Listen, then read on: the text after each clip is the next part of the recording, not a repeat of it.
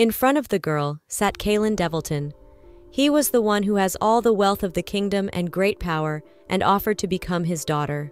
This is the protagonist of Prince Devilton's days, and she is just a minor character, a homeless girl who doesn't even know when she will die in this story. And becoming his daughter is like winning the lottery. It sounded so sweet, like a dream, but she has one thing on her mind. The hero of the story was a homicidal maniac. The girl was happy because today she was able to calculate 2 words from the newspaper. The boy sitting next to her did not understand why she did it, because she could not even read. She boasted that she even knew some letters, but she did it because she didn't want to continue being homeless. And to change her fate, she had to get out of those back alleys and get a job. She didn't understand how she survived after her mother's death. Her friends thought she looked nice, and that's why passers-by often gave her money. They began to look for those who looked richer and tell her, if she managed to beg for something, they ate bread with them. Now the boy pointed her into the crowd, saying that one of the men looked very wealthy and solid, and it was a task just for her. When she approached him, she had no idea that it would change her whole life. For at first, she asked for a coin, but the man turned away from her, saying he was busy. The guy's name was Kalen, and he wondered where the man had gone, if he hadn't caught up with him, and he had already run away. Looking for him in the crowd, he realized that if he was late, the criminal could catch a train. The culprit was the guy in the red beret, but Cullen didn't know it. He had already changed his outfit and put on a red cap and mingled with the crowd of poor people. Kalen ran towards the train station, but the criminal had already started the massacre. The blood of more than 30 victims spurted onto the ground, the first being a boy named Walter. The girl realized that she heard the words just like in the book, and looked at the boy and realized that Walter was in danger. So she rushed to the man, grabbed his cloak, and told him that he couldn't go to the station, or people would die. She began to explain that there was a strange man in a red beret nearby, and she saw him pretend to be heading toward the station while he hid in an alley.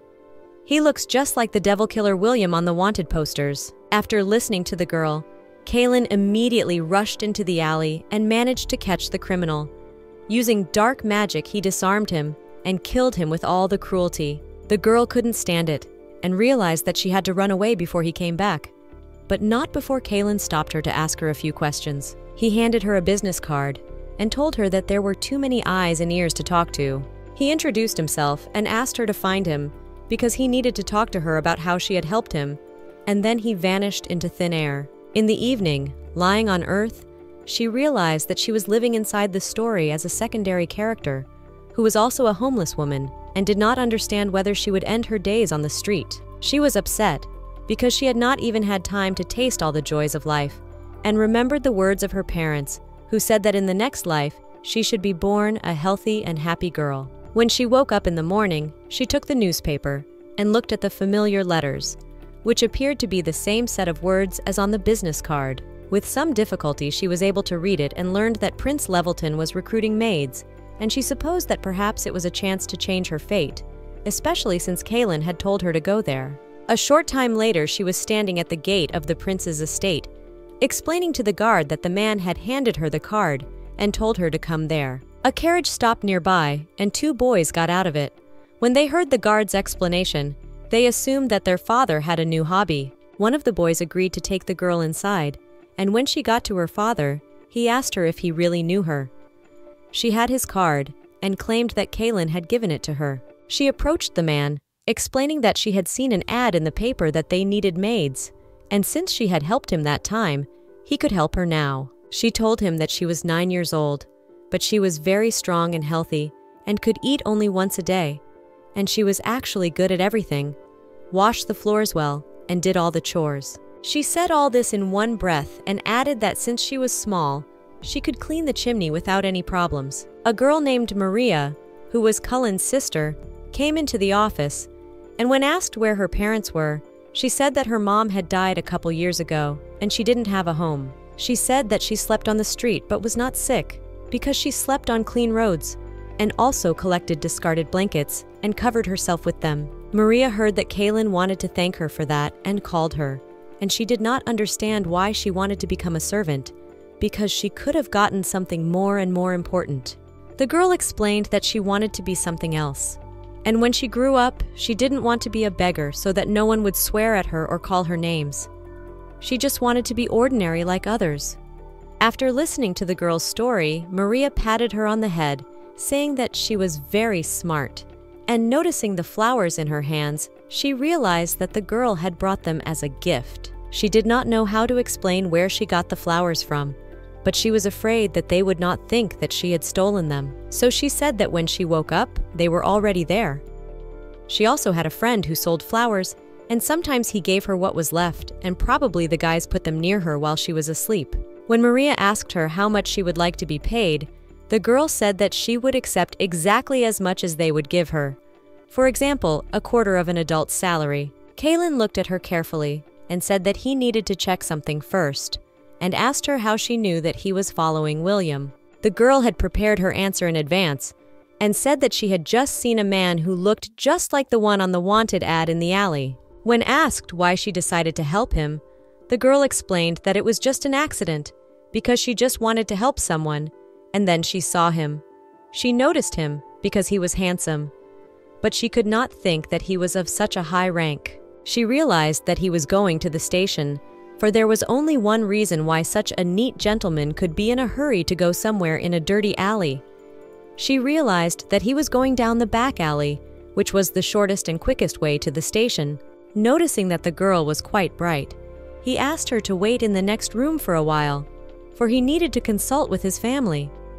Sitting at the door, she hoped that she had not made any mistakes. She did not even hope that she would be appointed as a kitchen maid or dishwasher, and was willing to clean even the stables, and asked to be taken at least for a trial period. Sitting on the chair, Maria thought about taking her in, because there was food and a place to live in the temple and she was trained. But if she went to the temple, the girl would have to become a nun, which was not a good option.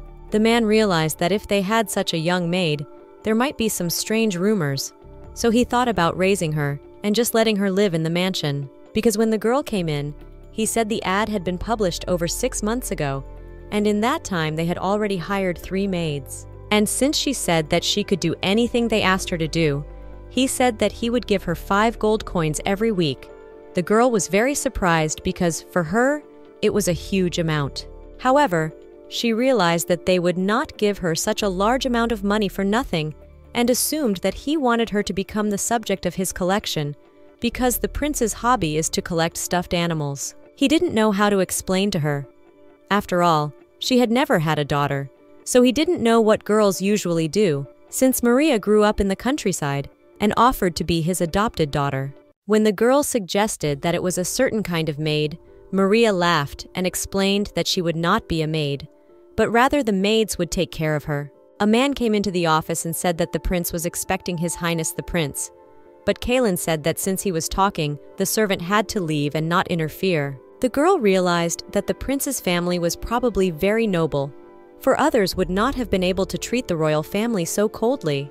He explained that he couldn't make her work because she was too small, but he didn't want to leave her to live on the street, so she could just live in the house. She knew that becoming a Cullen's daughter meant becoming the most honorable girl in the land, but at the same time it meant entering the house of a prince whose hands were stained with blood. She didn't know if it was luck or bad luck, but one thing is for sure, it's a once-in-a-lifetime chance, so she accepted. Maria was surprised that the prince was already leaving, because he didn't even know her name, but Kaylin explained that he didn't need the name she had on the street, and he was going to give her a new one. The girl shouted out saying that her name was Lei, because that's what her mother called her. Lei in the ancient language means Monday. That's the day she was born. Then the girl was led into the bathroom, which was larger than the hall she had been in before. The butler said that a maid would be coming soon to help her, but she asked to ask him only one question. She explained that the prince had asked her to be his daughter, and she didn't know what that meant. She didn't understand why the prince would bring an orphan into his house and what she was supposed to do now. Sion decided to tell her honestly as an adult. In rich and noble families, of course, they rarely adopt, but it is quite possible. In fact, there were cases when there was only one child in the family, and for his sake, they took another as a friend. It can also be a type of charity to give orphans an education and make them outstanding children. And if Lei grows into a worthy lady of this family, all around will praise the prince for his mercy. The girl realized that if she became an outstanding woman, she would be able to thank the prince in this way, and did not know what the percentage of probability of survival of a beggar like her in this world, full of killers. And here she could study and always be fed, even if it was charity.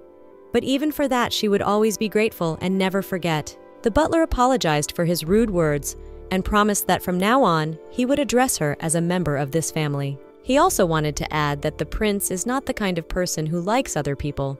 He does not show kindness to everyone. But the most important thing for her was to be healthy and grow up in a peaceful environment. The girl did not know if she could be healthy and grow up in a peaceful environment because she was adopted by a homicidal maniac who had already killed 107 people. Naturally, Kaylin was not an ordinary homicidal maniac. He was a top-level dark mage who is born once every 500 years. There is a curse on dark mages of your level, according to which they can survive only by killing people. To exist, it is necessary to absorb the magic power of human bodies, and the more they absorb it, the stronger they become. They are called magic absorbers. After this became known to the whole family, it was decided to raise Kaylin as a weapon, and even the royal family got involved. And so there he was, a villain killing villains, a serial killer destroying other serial killers, this royal special unit of only one man. But he was no danger to her, because he was on the side of justice, something like a hero. When the maids finally came to the girl and helped her out of the bath and wrapped her in a towel, she wondered if it was possible to wipe her body with such a soft cloth. After a while, she was changed into clean clothes. Looking at herself in the mirror, she was surprised that her hair was such a color, and her clothes were like an angel. After that, the girl was brought to the dining room where there was still no one, and sitting and looking at the table full of food, she hoped that everyone would come as soon as possible. After 20 minutes, she couldn't control herself and persuaded herself to try at least a little, because she hadn't eaten such delicious food for a long time. In her previous life, she had no appetite because of her illness, so she had not eaten much before she came here. She didn't notice Jade, the prince's son, entering the dining room, saying that even though she was small, she had eaten so much. She was surprised to see him there.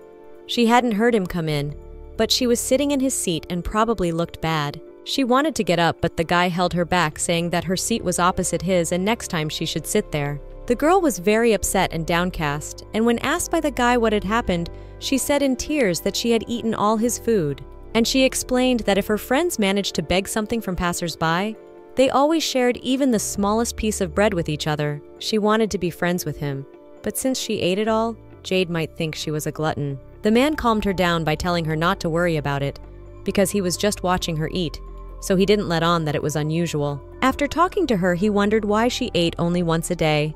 It turned out that she just ate too much at one meal, because she had nothing to eat. So he told her to keep eating because it was funny to watch her while eating. Her cheeks puffed up and she looked like a popo. That was the name of the cat she used to have. And as soon as she saw food, she would lose her head and eat more than her own body. And always kept in his teeth tasty things so that no one would take them away. He was very fond of this cat, even though she died as a result of a failed experiment. The girl wondered what kind of experiment he was conducting, but in her heart, she hoped he wasn't going to experiment on her too. He explained that he only changed the environment in which she was, placed her in a warm place, prepared a bed for her, and even gave her medicine, but there was no special effect because she was dying. The girl looked at him in surprise, for it was not an experiment, but a simple care for a sick pet, and tried to remember what Jade was like in the book. He was very unsociable, and he lived in his own world.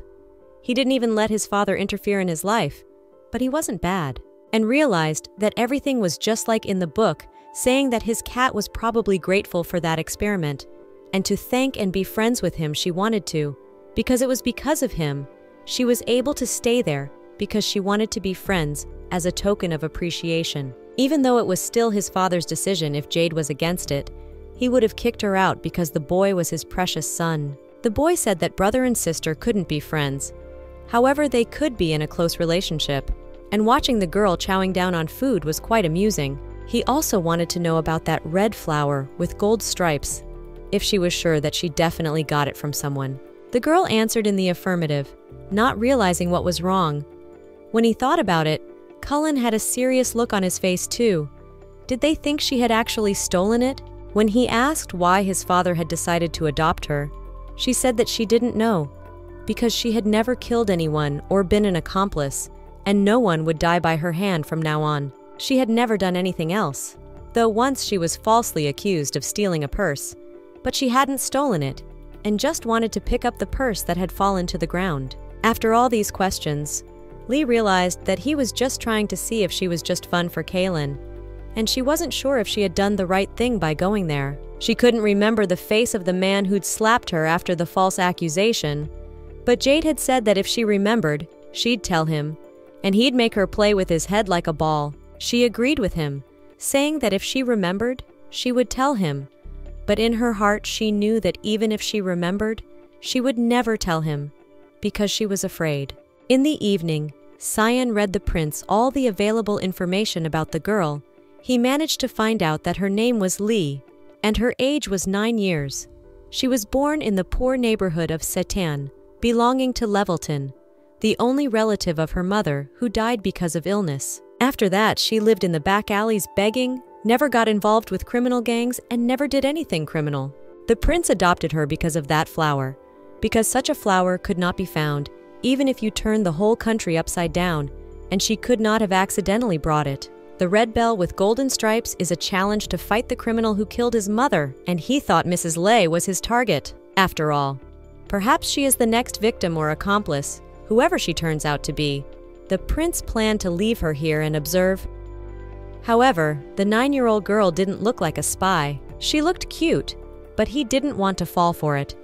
And Mr. Jade, who had shown absolutely no feelings after the death of this chimera, should have just stayed in the house too. Just then, the prince asked if Cyan was sure the chair could move. This, as it turned out, the butler had just given him too small a dose. They knew that the man had killed 30 people, some of which had gone into his collection, but had not yet returned the pieces of his collection to the relatives of the murdered victims. The prince wondered how to prepare it, and suggested that they split it into 30 pieces to send to the families of the victims as a souvenir. Almost all the girl remembered from her past life was reading books in the White Hospital ward. She had told her mother about wanting to catch criminals when she grew up, but unfortunately, her health was rather poor. She aspired so much to be like the graceful and strong Levelton family, but vaguely remembered the days of Prince Levelton, but it turned out that was the last book she read while she was alive. When she woke up in the morning, she realized that she was once again dreaming about her past life, and did not understand why she could not remember the contents of the book. Perhaps it was because of the dream, because every morning she woke up and began to doubt the reality. Jade said that the prince wasn't here today because his father was always busy, but today he had gone to the suburbs for an inspection. Jade realized that the inspection in the suburbs was just an excuse when Kaylin was away on a mission, and decided not to ask about it again. Every morning she and Jade had breakfast together, and he watched her eat today. Jade was still a closed person to her, but they had grown closer, and now Lee called him by his first name. She hoped that they would get closer, and asked if he was busy today, and if he had any time to spend with her. But the boy told her that he wouldn't be there today because he had to go to the academy, but instead she could play with the balloon Cyan had given her.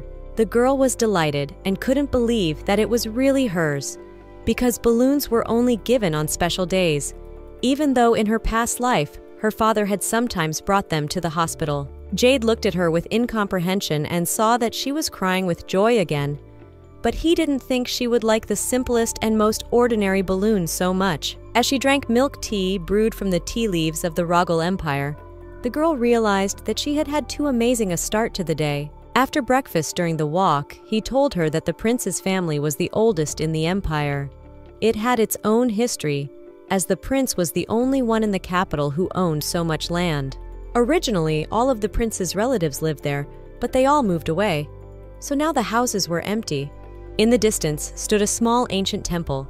There are stored precious items from the collection of the prince, therefore it was forbidden to enter. Suddenly the girl saw a carriage rushing towards them, from which Maria emerged a few moments later. She was glad to see them, and told them that there was already a lot of talk about the prince's adopted daughter, even though Cyan had tried to stop the spread of the articles in the newspapers. Gossip spreads information much faster than newspapers. The society girls tensed all their receptors, keenly reacting to every movement of the handsome prince. Maria then turned her attention to the girl and the outfit she was wearing. thinking it was too big for her and terribly old-fashioned. She was a little disappointed, but she knew that even though the lovely little lady had come to the house, her brother had not bought what she needed. And since Kaylin was not at home, she decided to take the girl with her, despite the protests of Cyan, who said that all of the young lady's outings had to be coordinated with the prince. Maria went on to say that she was 9 years old, a grown-up lady at that age, and that she should choose what women liked, not what men liked. If anything, you can call Cullen at the atelier. He's probably sitting in the hotel under the pretext of a trip out of town. As they rode in the carriage, Maria said that the girl had seemed Mila to her last time, and now she saw that she was very pretty. And as she had a trained eye, she saw the point at once. She apologized for leaving without saying goodbye last time, because there were guests in the temple. She worked in the temple and had a simple job as a holy maiden. The girl was delighted and misunderstood, for she did not know whether she meant what she thought, whether it was the maiden she had imagined. After a while they were already in the city, the girl through the window saw a toy store, looking at the store window with rapt attention. She had only recently been a beggar, and for her, looking at store windows and toys was the highest luxury, because the shopkeepers did not like it when vagrants hung around. One day, the owner forgot to turn off the lamp that illuminated the window, closed the store, and went home. Lei looked at the toys. It was amazing, as if she was in paradise.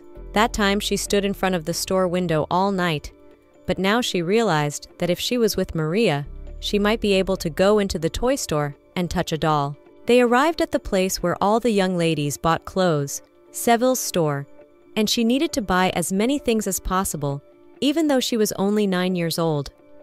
But if she lived in the prince's house, she would have to appear in many places. As soon as they were seen, several maids rushed to greet them because their honorary customer had arrived, and also informed them that they had a new shipment of silk and asked what dress she wanted. When Maria said that the dress would not be for her today, she pointed to this young lady and said that she was now a new member of the family. The maids looked at her uncertainly and wondered how much they expected to pay, but didn't think when they asked Levelton herself. The woman said that to begin with the amount was 100 zloty. They had to make sure that they spent all the money. The girl in her mind had already started to calculate how much it was, and realized that if the salary of one maid is 1 gold, then 100 coins is about 100 million, because she rushed to say that she should not have spent so much because it is a huge amount. She was not her own daughter and didn't understand how she could spend so much money on her. She was also afraid that the prince would consider her too expensive and kick her out. She was already surrounded by maids, saying that they had many dresses that would suit the young lady. First, they took the balloon from her, saying that they would take it for safekeeping, and the next item was to take her measurements. While the maids were bringing a lot of outfits, Maria asked to bring anything more expensive to match the prince's family, and didn't understand how they were going to dress such a beautiful child in the rags they brought. While flipping through the catalog, Maria still liked one of the dresses, after which the girl was led to the fitting room for the guests of honor. This dress was intended for evenings, and the princess herself had ordered a similar model.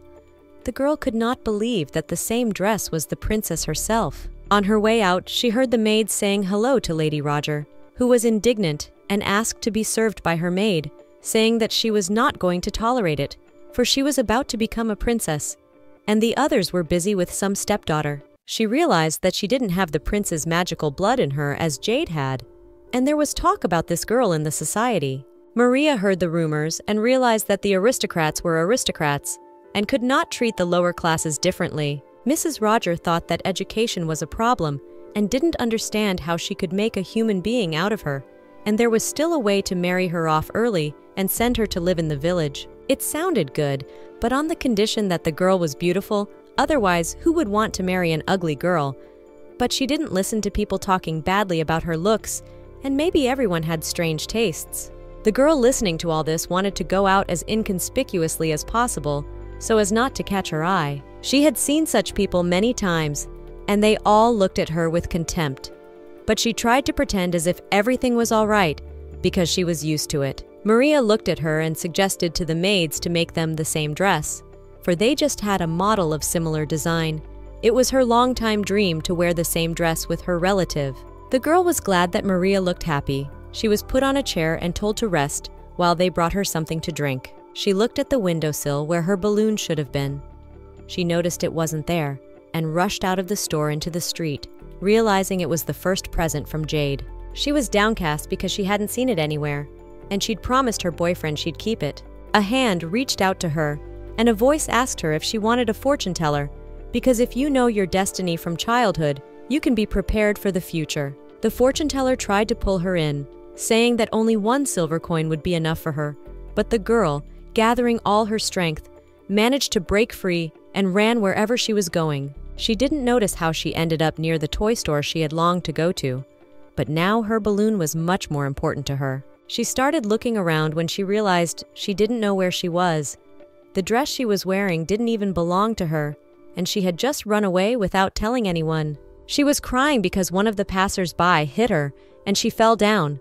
But she realized that she shouldn't get her dress dirty, and she didn't know how to get back up. Suddenly, she noticed a bird flying near her, and the prince was beside her, wondering if she had already decided to run away from home. She tried to explain that while Mrs. Maria was changing her clothes, she wanted to find her balloon that Jade had given her, because she had promised that she would keep it. But unfortunately, she had lost it. The girl wondered how he recognized her from the crowd, because the last time he had seen her, he had not seen her in her best clothes. When the man looked at her, he explained that she was radiant as when he first met her, so he recognized her at once. There was an angel on the road, and he came up, and it was Lee. From his words, Lei was embarrassed because he knew how to say nice things and assumed that this is what real aristocrats did. When the prince brought the girl back to the atelier, she was rushed by the maid, who after her sudden disappearance was very frightened and was even going to call the police. When the prince said that the girl had lost her balloon, the maid apologized because another customer said that he was stuffy and asked to open the windows where the balloons flew out. On seeing the prince, Lady Roger came up to them and smilingly said that if she had known he was coming, she would have booked a table at the restaurant in advance, for they had seldom seen each other lately. When she saw Leo in his arms, she asked who it was, for she had heard that he had adopted a poor commoner. The woman leaned toward her and said that they should have been friends, for they were soon to be a family. But she was a liar, for she had other things on her mind. Lady Roger said she respected his hobbies, of course, for charity work was important, and wondered if he had found a teacher for her. She said that she had a teacher she knew who could teach her properly. He was very strict if necessary, and even practiced beatings. Such a person would be useful to them to hide her origins. The man lowered the girl to the floor and told her to try calling him father, but she was shy, and they decided to begin with another, for he had another request. He asked her to tell the lady to come out of there at once. Lady Roger did not quite understand the indirect speech, so the prince told her to get out of his sight. It would be good if she did not flash before him from now on. The girl watched his conversation with surprise, but if you think about it, Cullen would always have such a character, and maybe she was wrong to think that he was without humanity. He leaned over to the girl and told her to say goodbye and not to worry, because she would never see this man again. The girl did not know who she was, but it was a relief to her that she was not as beautiful as this lady, for if she had been so beautiful, she would have had to marry early, or Lady Roger thought she should have been sold to the circus, to which the woman asked angrily why she went everywhere and eavesdropped on other people's words. The prince intervened and said that she should have refrained from threatening his daughter to begin with, and he did not understand why she had not yet complied with his request to leave. The woman parried that it was not his house, but the general store, but turning around she saw the maids already collecting all her purchases and things. The prince said that this street completely belongs to him. He thought that she knew that. That's why she was meddling, and he was disappointed because he likes more Soviet people. The woman came up to him and pressed herself against him, asking him how he could do that, since they were a couple and were dating. Cullen grinned and said that he didn't think she was so naive, because having dinner a couple times didn't mean dating, and if they were so sure of their relationship, they should have pretended that the woman had blown him off first. So he said it was time for her to leave before he called security, and the next thing he knew he saw was her back walking away. When Maria came out to them, the prince noticed that she was wearing the same outfit as 2 weeks ago, and not only had she not tried on the new flesh, but she was wearing what she had worn before. The prince wanted her to know how much trouble his younger sister was causing him, who was attracted to men, but she was a holy virgin for her special profession. The woman rebuked him for having dated Lady Roger himself, but the man replied that he had already broken up with her because she had rejected him, whereupon the woman pointed to a mountain of shopping. The girl was very glad that they had taken her out to town today, but it seemed to her that they had not spent all that money properly. When the prince inquired how much she had spent and heard that it was only 100 gold pieces, asking her to give her all the silk and gems, he said she was wrong. Lei exhaled because she had done the right thing, but then she was even more shocked because she heard the prince say that she should have spent 200 and offered to give the store an advance so that next time they would prepare the best silks. Lei said that she had enough children's outfits since she already had 5 of them at home, but it was impossible to fill the dressing room with only 5 outfits. They would not be enough to just go out for the evening. Although it was not very convenient, but the prince replied that it was on him to worry since it was part of the guardian's duties. Though the girl hadn't heard that there was a duty to spend a huge amount of money on shopping, and realized that she wasn't acting on them anything, when the prince asked to bring a few more dresses. Then the girl realized that she had one last way left and said that she was so tired that fatigue made her eyes close that it finally worked on them. Though Maria said they would have more fun next time, the prince replied that she didn't know how to handle children, and there were to be no more outings without his permission. When they were about to go home, the girl remembered that she had not been able to find her sheriff and did not know what she would tell her wife. In the crowd, she noticed a woman who was very pale and immediately fell down right in front of them, asking for help. The prince approached her and said that she had no pulse. The woman was dead even though she had no visible wounds. A policeman came up to them.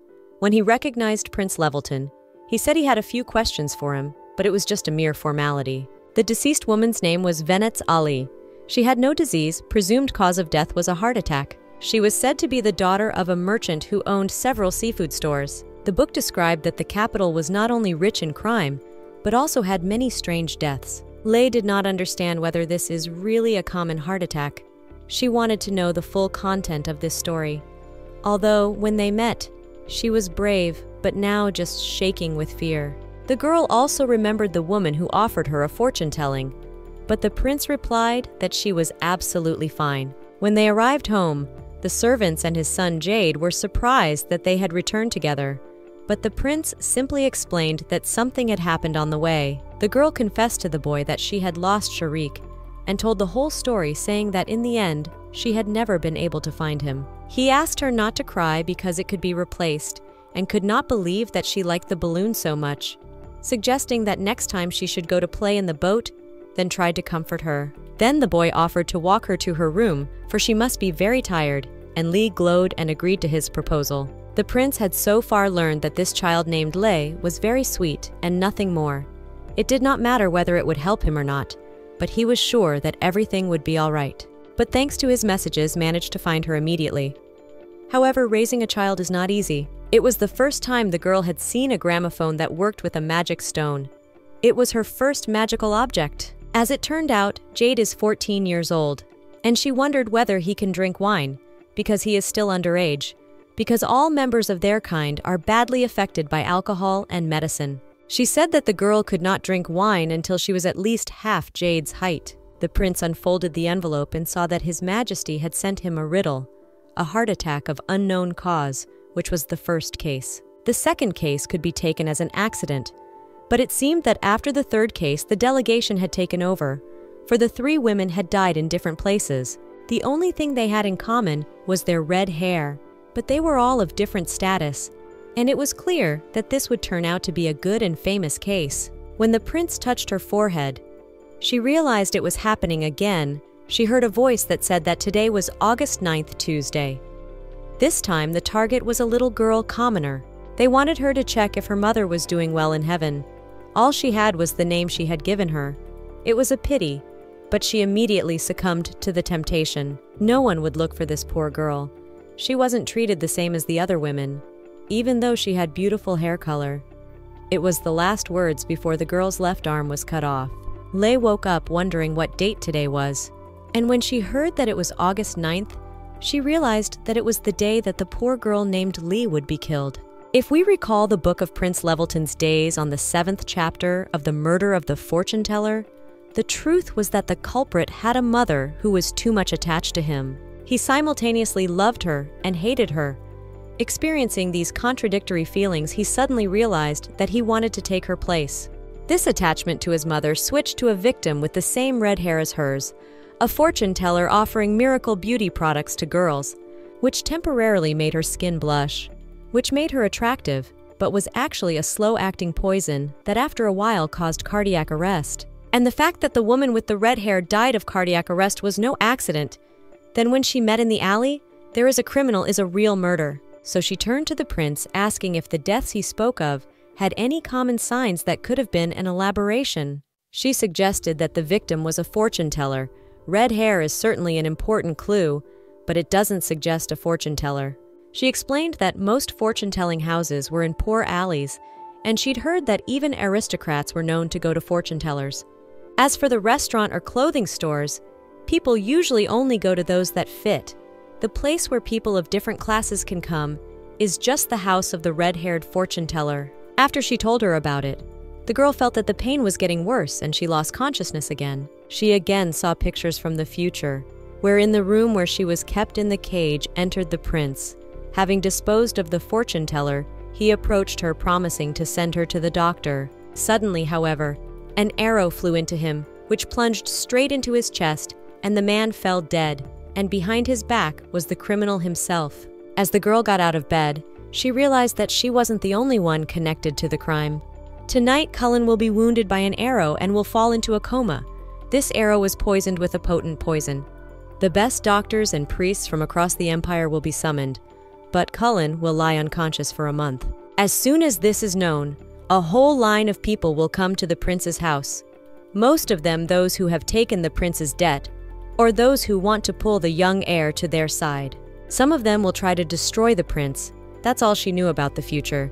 Because when she read this episode, she fainted, and it was the last page she read. She didn't understand why she had remembered such an important detail only now, and she couldn't tell Cullen about the fortune teller. When the girl opened her eyes again, she realized that she was in her room, and everyone was looking at her with worried looks.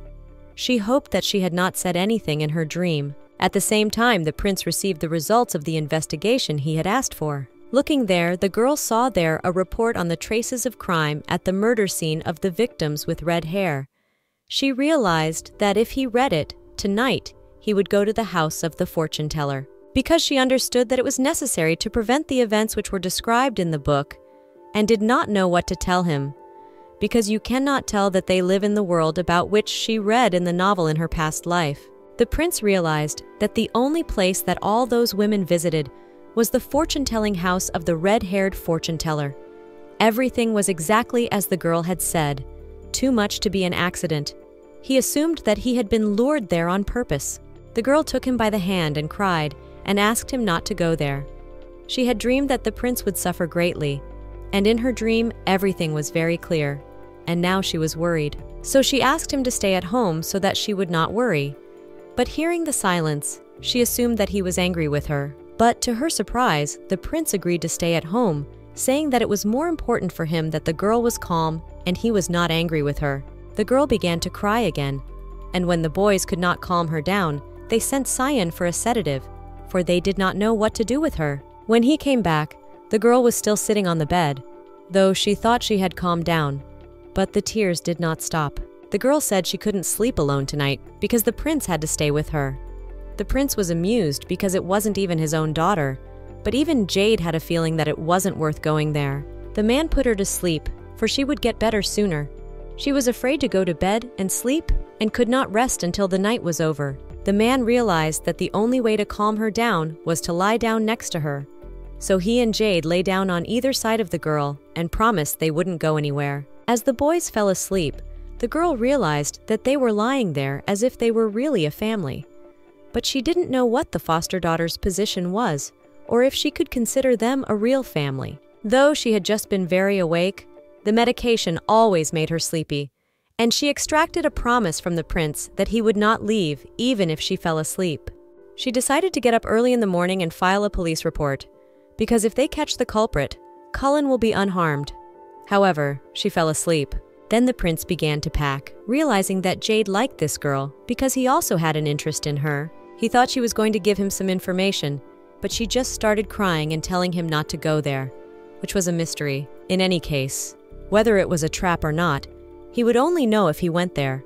But Sion thought that the red flower meant that the criminal had brought the girl as a spy. But since the prince thought it was more complicated than that, his assumptions could be important. That's where his hunt began. When the girl woke up in the morning, she went to the police to make a report before Cullen woke up. But when she turned around, she didn't see him. So she rushed to Jade, who was lying on the couch, and said that his father had come out at dawn, saying that he had to find out something.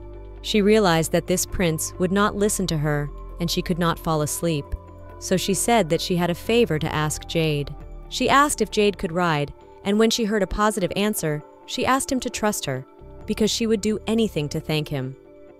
The guy sighed heavily and said that in that case he would do it, and then they went to the stables. He helped her to get on the horse, and then they set off, and the girl showed the way. After a while, they arrived at the fortune teller's house. Jade realized that she had come to look for her father, and assumed that they would just go back, since his father wasn't there anyway. Jade, who had promised to help her, went with her to the fortune teller's house. As she leaned against the door, she realized that suddenly everything was quiet, and worried that something had already happened to Cullen. If her guess was right, there was either someone hiding in the room or a gang of fortune tellers. So she asked Jade to grab whoever was hiding near the door, because he was stronger than the average adult. As they were about to open the door, the girl was worried, and though it was scary, she realized that she didn't want them to look for something that had happened. When they came in, they saw the prince dealing with the fortune teller with magic. When he saw the children, he told Jade to take the girl and leave, for it was too early for her to see such things. Lee realized that there was no one else there, and she didn't quite know who had fired the shot, but she concluded that it was the trap with the rifle rig. Jade broke free of Jade's grip and ran screaming that he couldn't be there and the arrow had hit her. The prince turned to her saying that she shouldn't lose consciousness, but a memory flashed before him of her parents telling her the same thing before she was taken away for surgery. So gathering all her strength, she turned to the prince, calling him daddy, and apologized for what she had done. Sion entered the house apologizing for being late, because when he found out that the young lady and the lord had disappeared, he went back to them immediately, but he didn't understand what was going on. Cullen's father was the eldest in the Levelton family. He envied Kaelin, who was a more capable mage than himself. He was both jealous of Cullen and afraid of him. The boy was loved only by his mother. He was often beaten like some animal, and he hid behind his mother, who protected him. She protected him as best she could, promising that she would always love him, and sometimes she got it instead of Cullen. The day she died, it felt like the whole world had fallen apart, just as it did now when he held the poor girl from the street named Lei in his arms. He'd adopted her because of his memorial whim, and didn't understand why she'd saved his life. Even though she saw him kill a man, it didn't disgust her, but pulling himself together, he began to give orders to Sion, telling him to tie up the man lying on the ground. Turning to Jade, he asked her to put something in her mouth so she wouldn't bite her tongue, because he would try to stop the blood and she might feel pain. He used his magic to stop the bleeding, realizing that she needed to be moved to a safe place. Sion said that there was a prince's hotel nearby and they could go there. A doctor was called, and the prince inquired as to her condition. The doctor replied that more details could be given when the surgeon arrived, but that there was no danger to her life at the moment. The arrow was not poisoned and fortunately did not hit the heart. The prince breathed out a sigh of relief, saying that if she died, he would destroy absolutely all the doctors in this city. Sitting down next to the girl, he realized that there were only two options. Either she was a spy of that killer with the red flower, or she was his target. At first, he thought that the information she had given last night was a trap or an accident, but he could not have foreseen such a thing. He didn't want her to get hurt instead of him, and it was better if it was a trap. So he turned to her and told her that she had to survive and take responsibility for her words. Because if she called him father, then there was a kinship between them. And it didn't matter even if she wasn't his own, because he could make her his daughter when she started. He should change the training. He wanted to raise her to be arrogant and selfish, so she wouldn't care if an arrow or a knife flew at someone right in front of her. But first, he'd have to keep her locked up like a greenhouse. He'd feel better that way. Every possible doctor was gathered around the girl, saying there was absolutely nothing life-threatening. Jade had waited until the operation was over, and now he was resting in his room. The first time they had ever seen the young lord restless. The prince wanted to send the man to the temple, for the high priests would surely know magic techniques to remove the pain. However, he contacted people, but today there was an event at the imperial palace, and most of the high priests had gone there. They promised to send someone as soon as it was over.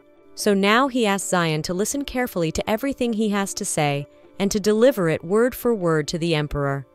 If the emperor didn't send those high priests there right away, he would go to the palace himself and make the first person in the imperial family who caught his eye suffer the same suffering that his daughter was suffering. Jade sat beside the girl's bed, wondering if perhaps it would be better to make an effigy of Popo. He remembered the first time he'd seen such an unusual cat. But as the prince had explained, it wasn't just a cat. It was a chimera. A chimera is a magical animal that shares life with the one it belongs to. If one shoots or dies, it will affect the other.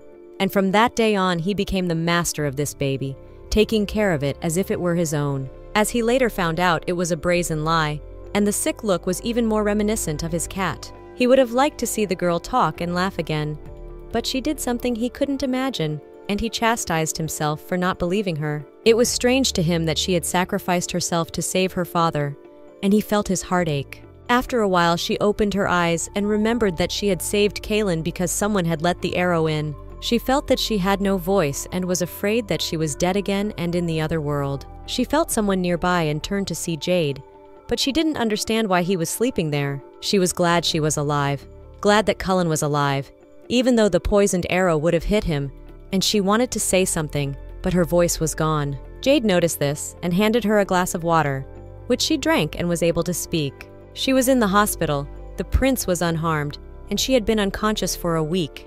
Coming out of the ward, they saw a lot of doctors, who seeing the girl began to cry and rejoice that she was alive, and they were saved. When they saw her shoulder wounded by an arrow, they started to say that she would survive and come to her senses soon, and that there were no poisonous substances in the arrow. But later it turned out that the arrow had been laced with a narcotic drug, which is not easy to detect, so they couldn't find it at first. She was still too young to be in a critical state. Even a small dose would have been enough to put her in a critical state. Even though the arrow had hit her, it was a relief for the girl. She could have spent her whole life in a coma because of the drug. She didn't know if she was lucky, but she had to think positive. But Jade still didn't understand why the doctors were happy to say they were saved. But Jade, as well as the girl, knew about her father's strange character when she was unconscious.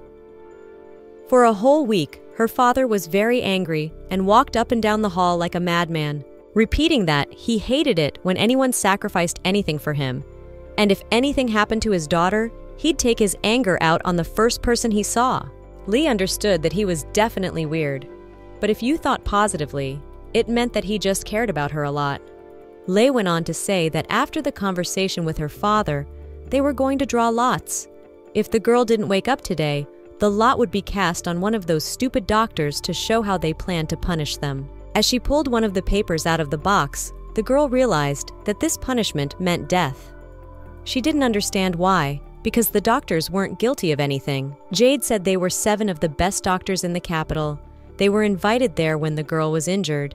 It was the imperial palace that helped gather them. After that, the doctors entered the room to examine her and said that she was guaranteed to recover this time. They said that the girl was lucky for the empire. If something had happened to her, the consequences would have been very serious. Jade said that luck was clearly on their side as they had already prepared the draw, but this time they were very lucky, and the doctors were very grateful. The girl asked him to tell her what had finally happened and what had happened while she was unconscious, why they called it luck. Gigi began to tell, remembering the fortune teller's house. As it turned out, there were many different traps set there, and the rifle rig that shot the girl was one of them. When the fortune teller turned her ring to the right, an arrow with deadly poison would fly out, and if she turned to the left, an arrow with a narcotic substance would fly out. While the father was holding the man by the throat, the criminal tried to start the mechanism. If the ring turned to the right, the deadly poisoned arrow would fly out. In the book, Cullen was hit by the deadly poisoned arrow, and Jade explained the perp's motives to her. He was obsessed with his mother and pretended to be a fortune teller so he could find and kill women with red hair like hers. But it was similar to what she knew before. But Jade thought the criminal was really a real scumbag because he said that the arrows with the drug were meant for women because he was sorry to kill them right away. It was scary to hear the stories of all the criminals in the world, but thank God everything was all right now because his father had punished him. The boy asked her if she was in pain, for a piece of meat had been torn from her shoulder, and even the bones were visible, and there was a crack in the bone, and she could die from loss of blood.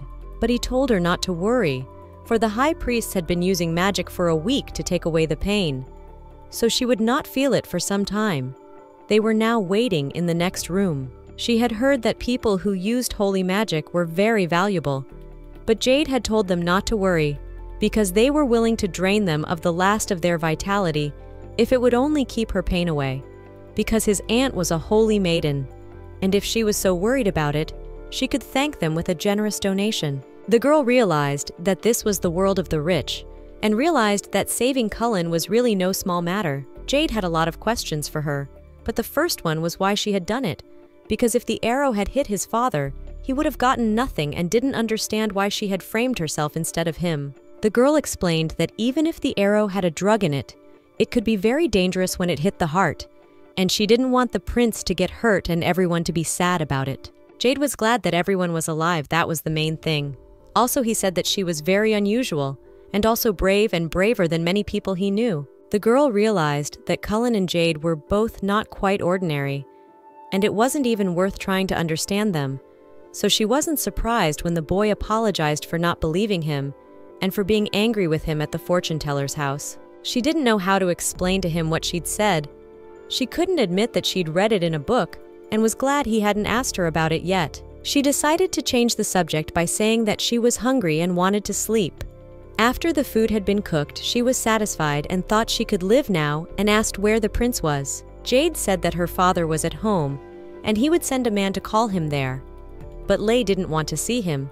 She didn't have to see him as she hadn't made an excuse yet. She had seen Cullen kill a man, and she was afraid to imagine what he could do to her to keep her quiet. She explained to the boy that she would be glad if the prince came, but he was very busy, and even if he couldn't visit her in the hospital, it was no big deal. She had thought that he had come to visit her once, at least when they arrived at the hospital, but as it turned out, he was there every day, and now he had just gone away for a little while. The girl looked at him fearfully, assuming that he was so angry that he was always coming to see her, perhaps waiting to kill her. Then Jade left her, saying that they would talk about the incident when her father came, and the girl did not know what to do. Is it possible to make up that she does not remember anything and for the shock received from the wound? But she realized that Cullen would not fall for such a thing, and she racked her brains to come up with something. At the same time, the prince and Scion were looking around the house and didn't know what the police were doing, because while they weren't there, everything had turned red. However, he asked Scion to call the police, because there was a corpse of a boy under them. According to the results of the investigation, it was a boy who sold flowers on the street. According to the children, he told the aristocrats where to get medicine and served as a middleman, and perhaps he was related to a fortune teller. The boy selling flowers. The prince thought he had recently heard something similar, and assumed that the flowers were needed to hide the body in, but there were too many of them in the room. It was the children in the alley who testified about this boy, for it was they who said that sometimes he gave them the leftover flowers. That first day, the girl said that someone had given her a flower, so this boy had died, and they had to check immediately. At the same time, the girl was sitting on the bed, thinking how she could explain her deed, but she was distracted when the prince and Zion flew into the room. She did not understand what had happened and what was in their faces, assuming that the prince was very angry and did not know what to do in such a situation. But suddenly he came to her and hugged her tightly. He apologized to her for coming so late, for he had some business to attend to, and he was glad that she was all right, for he was very much worried. So far, the girl had been living on the street, and if she was sick or alone, she just put up with it. She had friends, and during her illness, she had to take care of herself. And today, For the first time, she experienced the feeling of being cared for by someone, though she realized that she must not get used to this feeling, otherwise she would hope and wait for it. The prince brought a red flower to her and asked her if she knew anything about him, but the girl simply said that he was beautiful and nothing more. The man had a lot to say, and for starters he thanked her for saving him. But next time I shouldn't have done that, because he was her guardian and she was his daughter, and it was the father's duty to protect their children. So there was no way she should have thought of sacrificing herself for him, which meant that Cullen was worried about her, which the girl was glad about. But he didn't understand why she looked so lethargic, because the doctors had said that when she came to her senses, her life would be safe, and he assumed that the doctors had lied to him again. Kaylin assumed that she had questions for him, that she wasn't interested in who he had killed and what he had taken. But the girl didn't know exactly, but she was sure that the man was bad and that was why he had done it. She knew that Cullen did not touch the innocent, but only those who had killed or were going to kill. That was his unquestionable rule. The man, on the other hand, only wondered where she came from his life and didn't understand why she had absolutely no fear of him. According to Jade, she had told him that day that something was going to happen at the fortune teller's house and asked him to take her there. So the prince wondered how she knew he was there. She lowered her head and said that she had seen the papers he had left in her room. She didn't know the real reason, but it was a fact that night Kaylin had left papers in her room that contained an important clue. It seemed strange to her. Why would Kaylin, who was always neat and tidy, need to leave a lead related to a crime? It was about the after-meal report left by a woman with red hair. Kaylin was surprised because the girl could read, but she explained that she didn't know the letters, but she had learned almost all the signs from the street where she lived. That night, there was an incident in the house of a red-haired fortune teller, which is not far from her alley, and there lived a fortune teller of tall and sturdy build. There were rumors about her that she traps and devours small children to maintain her magical powers. She saw the familiar letters on the subject papers and thought that he was there. As she said, the fortune teller's house was the only thing that united all women. So when she said he was there, she thought the prince had gone there, and it made her feel bad. So she woke Jade and asked him to come with her. The man had a hard time believing it, not because he didn't trust her, but it was like a miracle, so the girl concluded, including a hunch that he was probably investigating the case. But he said that was the end of it, and made her promise that next time she would never do anything like that, and that he would sometimes listen to her opinion because he would ask her often. Leo realized that he had misunderstood, but decided it was better to leave it as it was. When she first came there with the same flower, he was also very surprised, and now he had brought it here, so she wondered what the flower meant. She wondered, for every time the prince looked at it, he had a strange look on his face. She was afraid that she had asked something wrong, for the man was silent. But after a few moments, he answered that the flower had been left by a very, very bad uncle, and he didn't know who he was. Cullen told her briefly about several murder cases, and there were these red flowers at the scene of the crimes, as if they were some kind of clue. But Cullen didn't know who he was, and the girl realized that Cullen had adopted her because she had brought that flower, and it wasn't just luck, and she didn't know what would happen to her because she liked that family. The man smiled and looked at her and said that she was really fast thinking. At first he didn't doubt and thought she knew anything, but she helped him every time he was in a difficult situation, and it didn't matter now. She had saved his life. It was all in the past because father-daughter relationships can be different, and now they were fine. That day, Cullen told her a lot more, that he punished bad people and did things that the police couldn't do. That was his secret. She had helped him a lot this time, and only Cian and Jade had known about all this information before. But since she was his daughter now, she had a right to know about it too. He hoped that she felt that she had become a real member of the family, that now she knew his secret, she would not be able to leave, and she had to keep it a secret. The man had another question. He asked why she called him Prince, for she should have called him by the word she had already used. The girl had called him Papa, and now he asked her to call him Papa, which he liked. Jade slept in the next room, for he had spent the night with the girl, and the prince assumed that she had the power to charm everyone in the house. Raising her in his arms, he said it was time for them to go home, and as they rode in the carriage, the girl saw many marbles that were now hers. Cullen looked at her sincere joy and said that if she wanted, they could stop by the toy store, because he had seen her looking at the toy store that time. The girl was surprised that he still remembered the whole situation when she was looking for her sharik and ended up near the store. When there were festivals on the street, she often saw children who went to the toy store together with their parents. But for her, they were as if from another world. She didn't even dare envy them, and if Cullen was in a good mood today and not busy, maybe she could go to the store like those kids. The man, on the other hand, said they could go to the toy store anytime she wanted to. After all, he didn't know what she liked, so he just bought the whole store, despite Sion trying to talk him out of it. Sion said that the day before yesterday, the owner went to the toy store to get a gift for the girl when she woke up. But he didn't know what to choose and looked very embarrassed and just bought absolutely everything in advance. The man explained that he didn't know what girls liked, much less had never bought toys.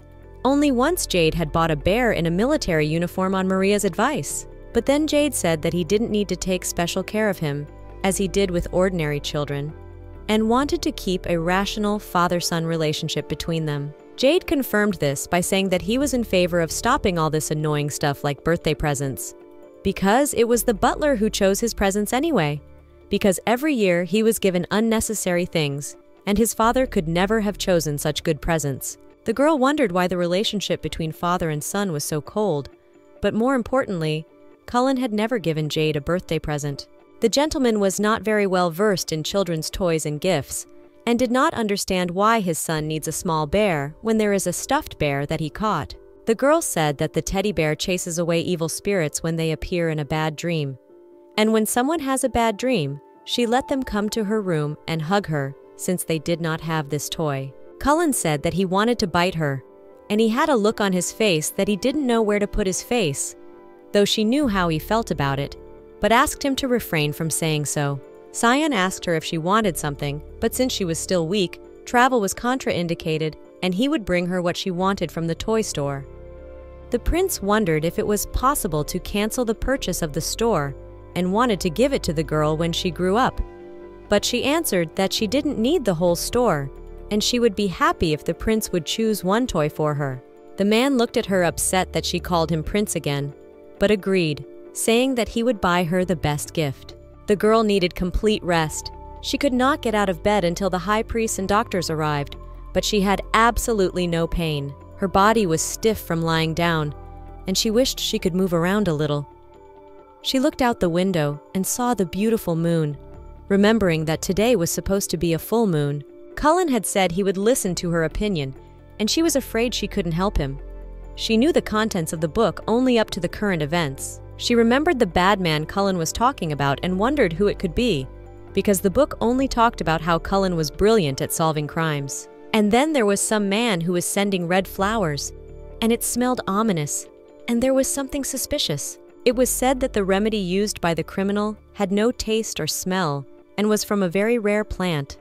But she didn't understand how the fortune teller from Poor Lane could get her hands on such a rare thing. She wondered if Cullen had thought the same thing. Of course, she had thought more than once how nice it would be if she had a father, because it was lonely to be alone and she couldn't even dream of having a family. But so many good things had happened to her at once that it was frightening, and she was afraid that if she called him daddy, something very bad would happen, that he would get tired of her, or that she would be useless and he would send her away. So she sat by the window, saying that she would not be too greedy, and asked the moon to make it so that she could stay always in this house. At the same time, a conversation started between the two men. One of them said that they had done away with that flower-selling boy, and that he had left the body at the prominent place. Since he was the intermediary of the fortune teller and knew their faces, there might be trouble. It was unnecessary to give rare potions to that disgusting fortune teller, so they decided to find criminals who would be more useful. And they also noticed that today was a full moon, and in a full moon, everything in the world becomes the same. The man was going to continue to help those who needed him, as planning crimes was his job.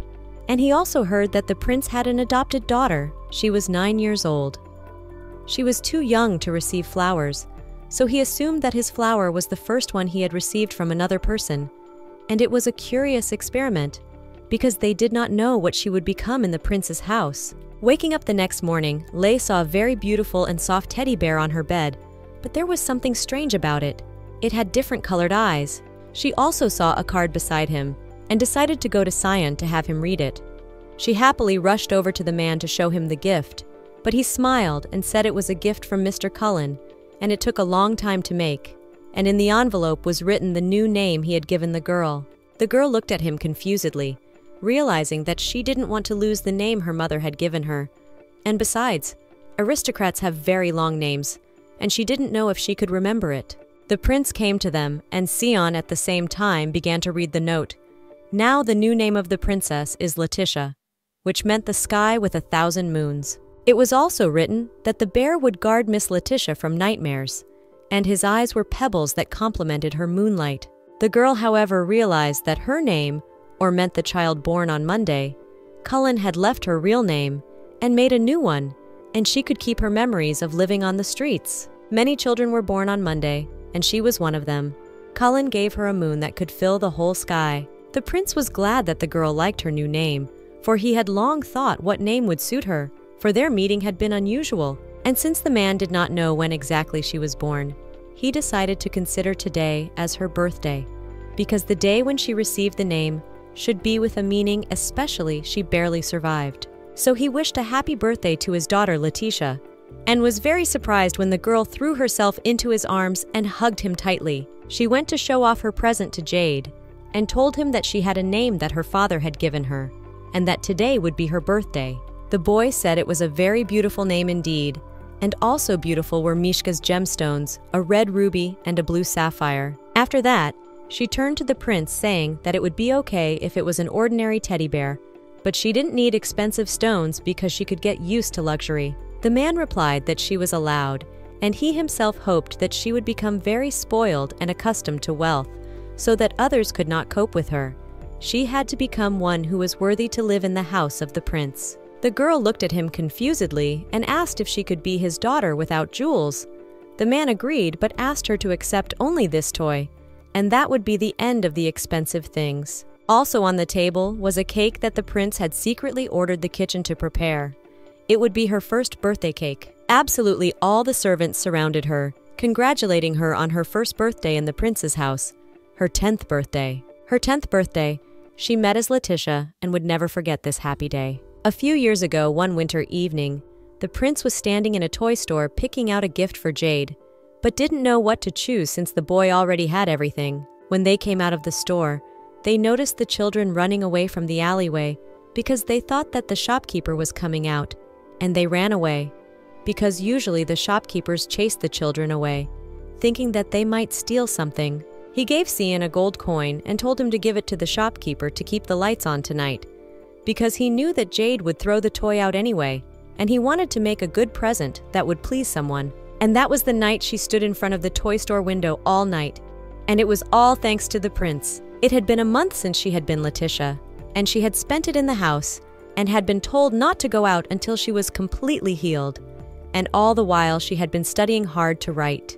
The dresses they'd bought with Maria came in and filled her closet, and physically she'd gotten better too. She even got a little fatter, and people even said that she had a light in her eyes, and that she was unrecognizable as the girl who had once come to them. Jade had spent the whole summer in her room, and she supposed he felt uncomfortable around her, and as she'd been promised, she'd gone boating. Maria spent a lot of time with her, caring and worrying about the girl, hoping that Letitia would grow up to be a beautiful lady, and she would like to see her grow up, which was probably how she felt about raising her daughter. Recently, Letitia had learned that Mary could not marry because she was a holy virgin, and sometimes she seemed a little sad. So she said that she wanted to grow up quickly and become like Maria, as beautiful externally and internally as a radiant person like her. Maria was very touched and did not understand where such a kind angel had come from, and hoped that Letitia would not take over her drinking habit.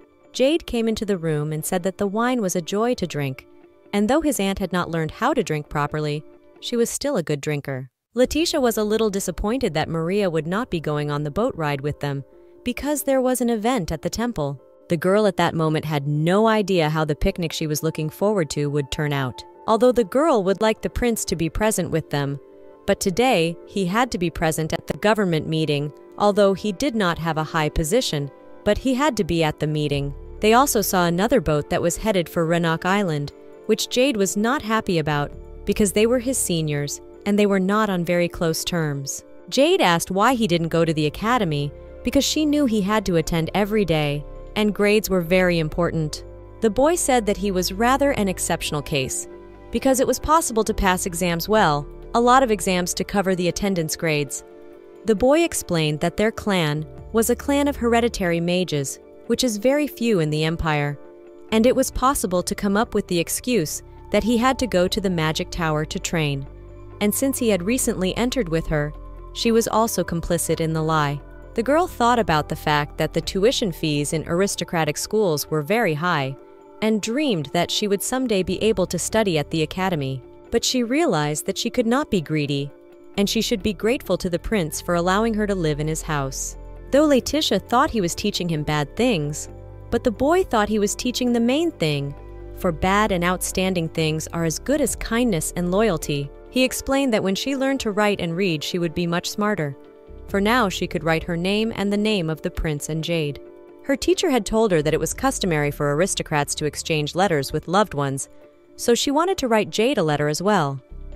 Jade asked if Letitia missed anyone, and she told him that she had a friend named Walter who lived on the same street with her and helped her a lot.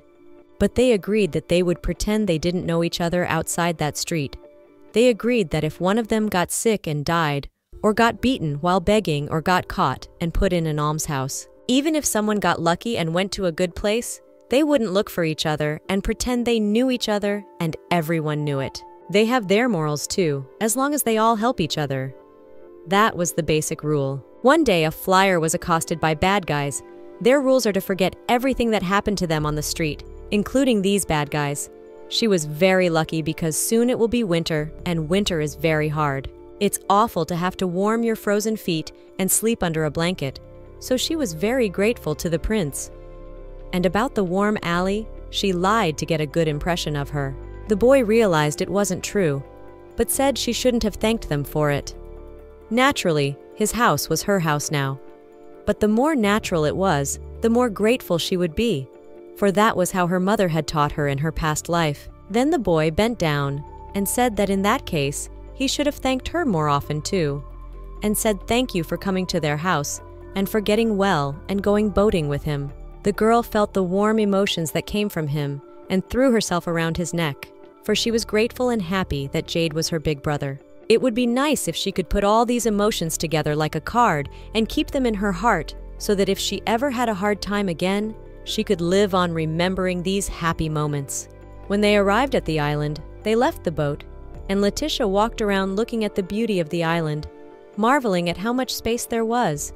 Jade kept her calm and quiet, for she was still sick and must not overexert herself, for she planned to walk all day. She was surprised to see blue roses, but Jade explained that blue roses bloomed once a year for 3 days on Rannoch Island, and it was their blooming season. Letitia looked around and noticed that there was no one there, as if someone had rented the whole island and didn't understand why it wasn't full of people if they were such rare flowers. Jade explained that there were bad rumors about blue roses, that the poison of the blue rose could drive a person mad, and that anyone who came to Rannoch Island during a blue rose bloom would die. The boy was surprised that she had not heard this terrible legend about the island before, but reassured her that it was just a superstition.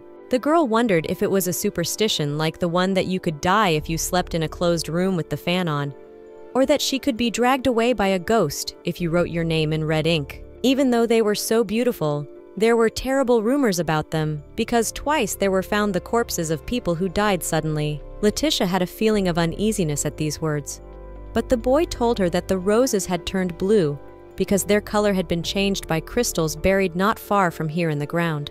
Until they were discovered, they were believed to contain poison that made people go crazy, but there was no poison. Jade had been approached by the guys from his academy, noting that they hadn't seen each other in quite a while and wondering what he was up to. Jade wasn't too happy about it, but he answered and said that the island would be deserted today, so he and his sister had come to admire the flowers. All eyes immediately shifted to the girl, who didn't know that Jade had a sister. Perhaps in the alley where Letitia used to live, she had often seen bad rich men, so she was still afraid of young aristocrats, but she thought that if Jade introduced her, she should say a polite hello. Jade wished them a good day and was about to leave, but one of the boys stopped him and asked him to give them a chance to at least say hello to the young lady. He then pulled Letitia forward, and she introduced herself, and each of the guys started to introduce themselves to the girl by name. One of the boys even wanted to kiss her hand, saying she was very nice. But Jade snatched it away, saying that the girl was very afraid of strangers, but that she must not be touched, or they would get into trouble, which he would personally arrange. They went to lunch, the girl eating a sandwich with everything she liked. Jade wasn't happy, because he'd decided to spend some time with his sister, and it was such a coincidence that he'd hoped they'd have a cup of tea and leave. But in fact, he knew that instead of lessons, they had come there to test their courage, for they were afraid to come because they feared the curse of the blue rose. Letitia looked at one fellow who appeared very familiar to her, but it was strange, for she did not know any aristocrats. But after talking for a while, the girl realized that they just looked so good-natured, and she probably just thought she had seen them somewhere. At the same time, the boys were discussing that one of them was too modest, which was his flaw. Also, as a child, he was more shy and couldn't even talk properly. But over time, he became like a different person, because his friendship with the boys had changed him. They turned to Letitia and said that when she makes her debut in society, let her come to the ball at his house. The girl felt as if she were being treated not as a child, but as a lady of high society. But Jade answered instead, saying that she was too young to make her debut, and that it would be up to her and her father to decide where she should go first. He explained that when Letitia grew up, she would always be able to choose safe places to go, and he didn't like the way the boys talked about his sister. They were surprised because Jade was not like himself, and it was the first time they had seen him like this, as he had always been arrogant and cold, which meant that he behaved differently with his family. One of the boys got together and said he was going to go and look at the roses and would like to pick some roses for his sister. She liked them a lot. When they offered to go with him, he said he was not so foolish as to take these legends of the blue rose too seriously, and said he would be back soon, for a man cannot really die from the smell of roses. The boys explained to Letitia that the boy's sister had left this world last year, when he said he wanted to pick flowers for his sister. It meant that he wanted to put flowers on her grave. Ryan's sister Eliza was a famous beauty, and she was also engaged to their friend, and they got engaged when they were the same age as Letitia. Eliza grew up in the countryside, so they rarely saw each other, but she was very good. And the thing is, she died of pneumonia. Ryan had come back to them and had heard their conversation, and said that he had come here today for Eliza's sake, because she had said that she would like to see the blue roses just once, but he didn't want to tell such sad stories. Yesterday, he accidentally found his sister's things. There were a lot of blue items, because she loved this color. He was grateful to his friend for the fact that he remembered Lisa still not engaged to anyone else. The boy asked him not to say so, because their family had nothing but money, and Lisa was an outstanding girl from an illustrious family. It was his first love, which meant a lot to him. Although it was very sad for Letitia, but she realized that the friendship of these three looked very worthy. Ryan decided to talk about life in the capital, because there were so many good places there, and since he grew up in the countryside, the capital is a miracle to him. It was a completely different world, and he still remembered how he felt on his first day at the academy. He remembered the red tiles in the evening sun, the excitement when he first got off the train, the sound of the bell from the blue clock tower, and the white doves. Letitia realized that her first lane in the capital was certainly different, but she also loved the blue clock tower at the station. The girl liked the island very much. She was glad that they had come there, but she was a little sleepy and asked to be woken up and not to be left alone. Her new life still seemed like a dream, and she was afraid that it would disappear because of one stupid mistake. What if it was her last meeting with Jade, and she would have to live on the streets again? When she woke up after a while, she tried to figure out how long she'd been asleep, but she saw Prince rushing toward her. He grabbed her in his arms and explained that he had come to check on her because she had been so upset that morning. Letitia supposed that he had come to see her on the pretext of going on a boat ride with those women, but the prince never made up any pretexts, and only Letitia could make him drop everything and come. He turned to Jade and asked who were those people who dared to be around his daughter without a chaperone, and who were drinking alcohol in the presence of a little girl. They apologized, saying they were just having a cup of tea and had done nothing to offend the young lady.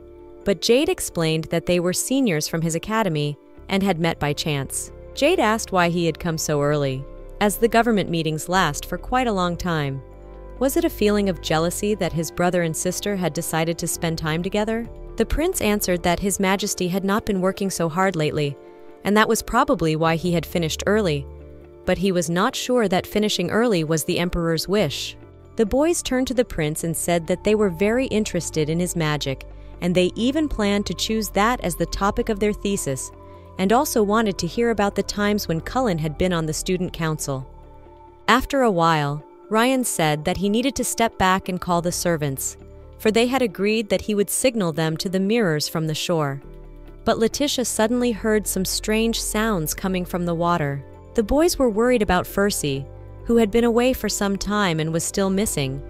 They assumed that he was very drunk and wanted to go after him, because when he drinks he has strong mood swings, so they were worried.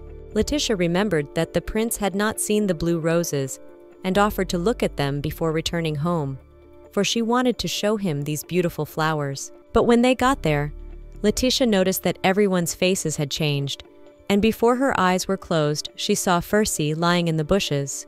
The prince told the girl to move to the other side, count to 3, and walk another 10 paces and click. Call the rest of the guys and don't look there while they examine the body. The girl did as he said, but ran to the guys screaming that there was trouble. When the guys came running to the roses, they were told that judging by the wounded wrists and the knife lying nearby, it looked like suicide. The guys couldn't believe that Percy had killed himself, because it couldn't be, as he had his whole life ahead of him. But they had been together all this time, and there was no one else on the island, because the shore where the boat could dock was only on the other side of the island. Ryan lowered his head and said that it was all because of him, because he had started to talk about his sister, and since it was not easy for Percy to do so, he only pushed him. It was an impulsive suicide. Letitia realized that such a thing was possible, but she did not know why today, exactly 1 year after the death of her fiancé, because he had even joked about Elise. She'd seen the dead so many times she wasn't afraid. But the story she'd read in the book was long over and she really didn't know anything. One of the boys, though he didn't want to offend the prince, said that he and his family had found the body of Percy, and before the 3 of them decided to go for a little walk, they were all together. The prince smiled and said that they shouldn't be suspected of plotting against Percy and calling him out, even though there were rumors in the family. But if you look at the amount of blood and the hardened clots, it's clear that the death was at least 30 minutes ago. And he turned to Ryan, saying that it was at the moment when the guy went to the river to give a sign to Percy and died. It all looks like a perfect suicide in principle. You could say that everyone here is innocent. Although Kaylin, and not a doctor and not a detective, and the police will come and deal with it themselves. Letitia had a strange feeling that they had missed something, as if it was not a suicide and she was sure of it. Looking at the girl, the prince thought she didn't feel well, and he put his hand to her forehead, which again caused the girl to have visions. Someone's memories began to appear in front of the girl's eyes. They were guys walking with Eliza in the park. The prince, looking at her condition, thought that she was very frightened and asked her to be patient for a while, because they would meet the policeman and go back. But the girl was surprised that she had a vision with her eyes open. The prince was sure that it was murder, but there was something strange, and he supposed that if there was someone else on the island besides them, but the boat could only dock in one place, and as it was quiet, they would hear splashes. Letitia realized that there were only 2 possibilities.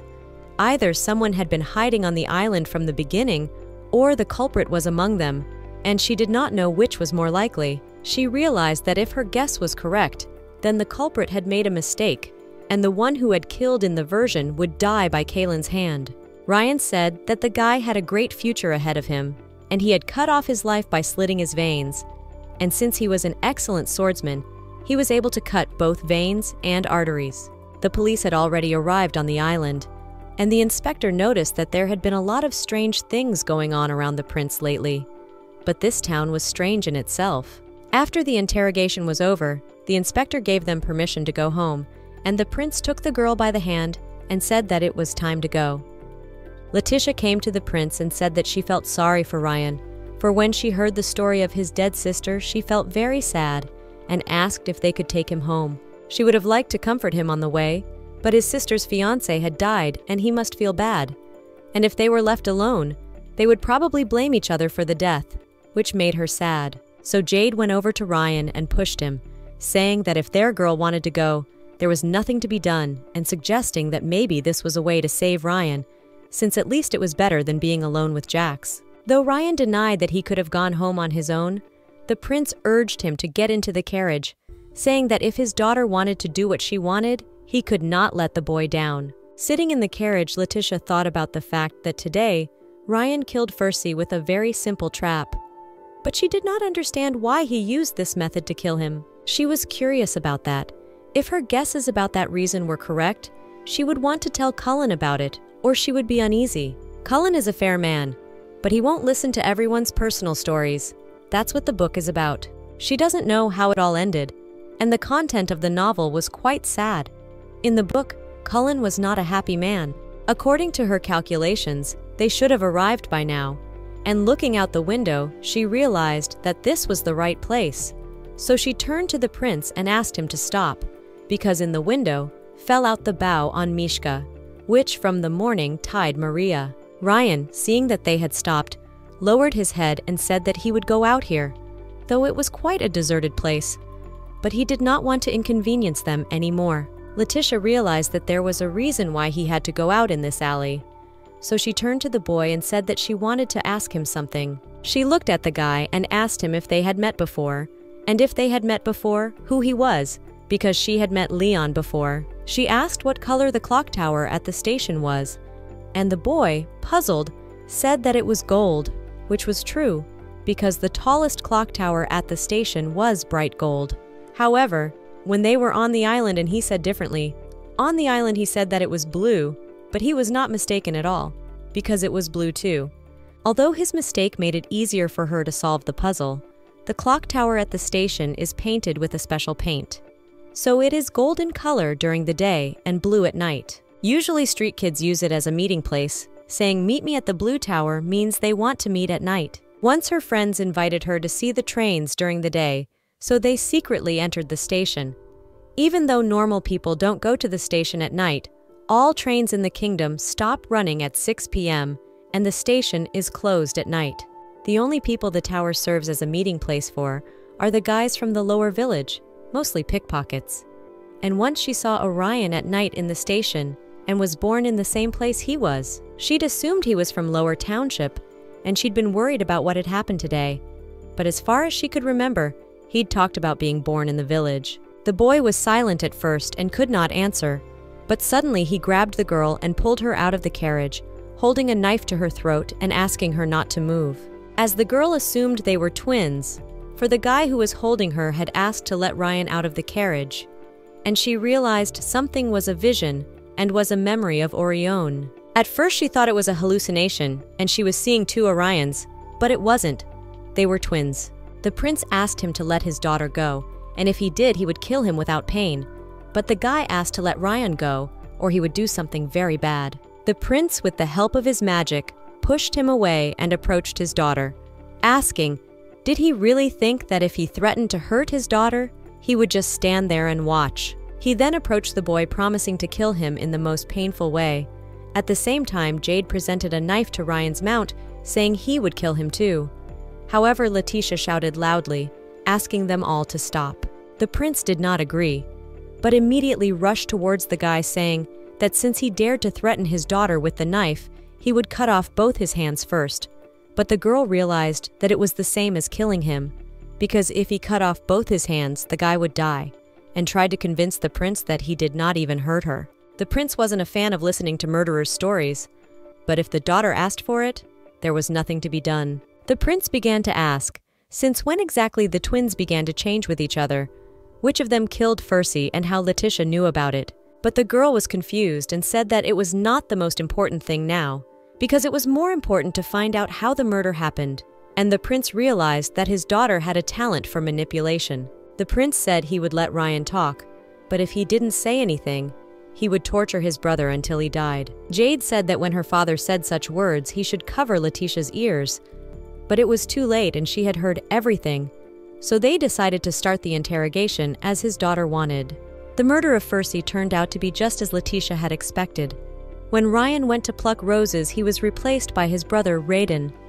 And while one was talking to them, and he, who was hiding in the bushes, killed Fercy and disguised the whole thing as a suicide, and then he sent a sign with a mirror, and they switched places again. It was a simple switch trap, and Fercy died without even screaming, for he covered his mouth with a handkerchief soaked in the potion and rendered him unconscious for a time. Ion told how easy it was to lure Fercy because he always gave only blue-colored objects, and talking about these objects managed to hurt his memories, and he did not regret anything because that scoundrel Fercy mocked Eliza. His twin brother, Redden, had to be taken into foster care and was soon bankrupted on the street. Ryan was very surprised to hear that Letitia grew up on the streets too, and maybe that's when she saw him. He met him when they were just over 10 years old. All this time, they had been changing places and attending classes at the academy because they were very similar in appearance. So Ryan wanted to give his brother back the life of an aristocrat. They had been training for a long time to look like the same person, and then Jade realized why sometimes the guy seemed like someone else, and asked him why he had killed Fercy. He told her that he had driven Elise to her death. His sister was very beautiful, and every year she became even more beautiful. There were even those who offered money just so she would break off her engagement to Fercy and accept a proposal of marriage, and the boy found out about it.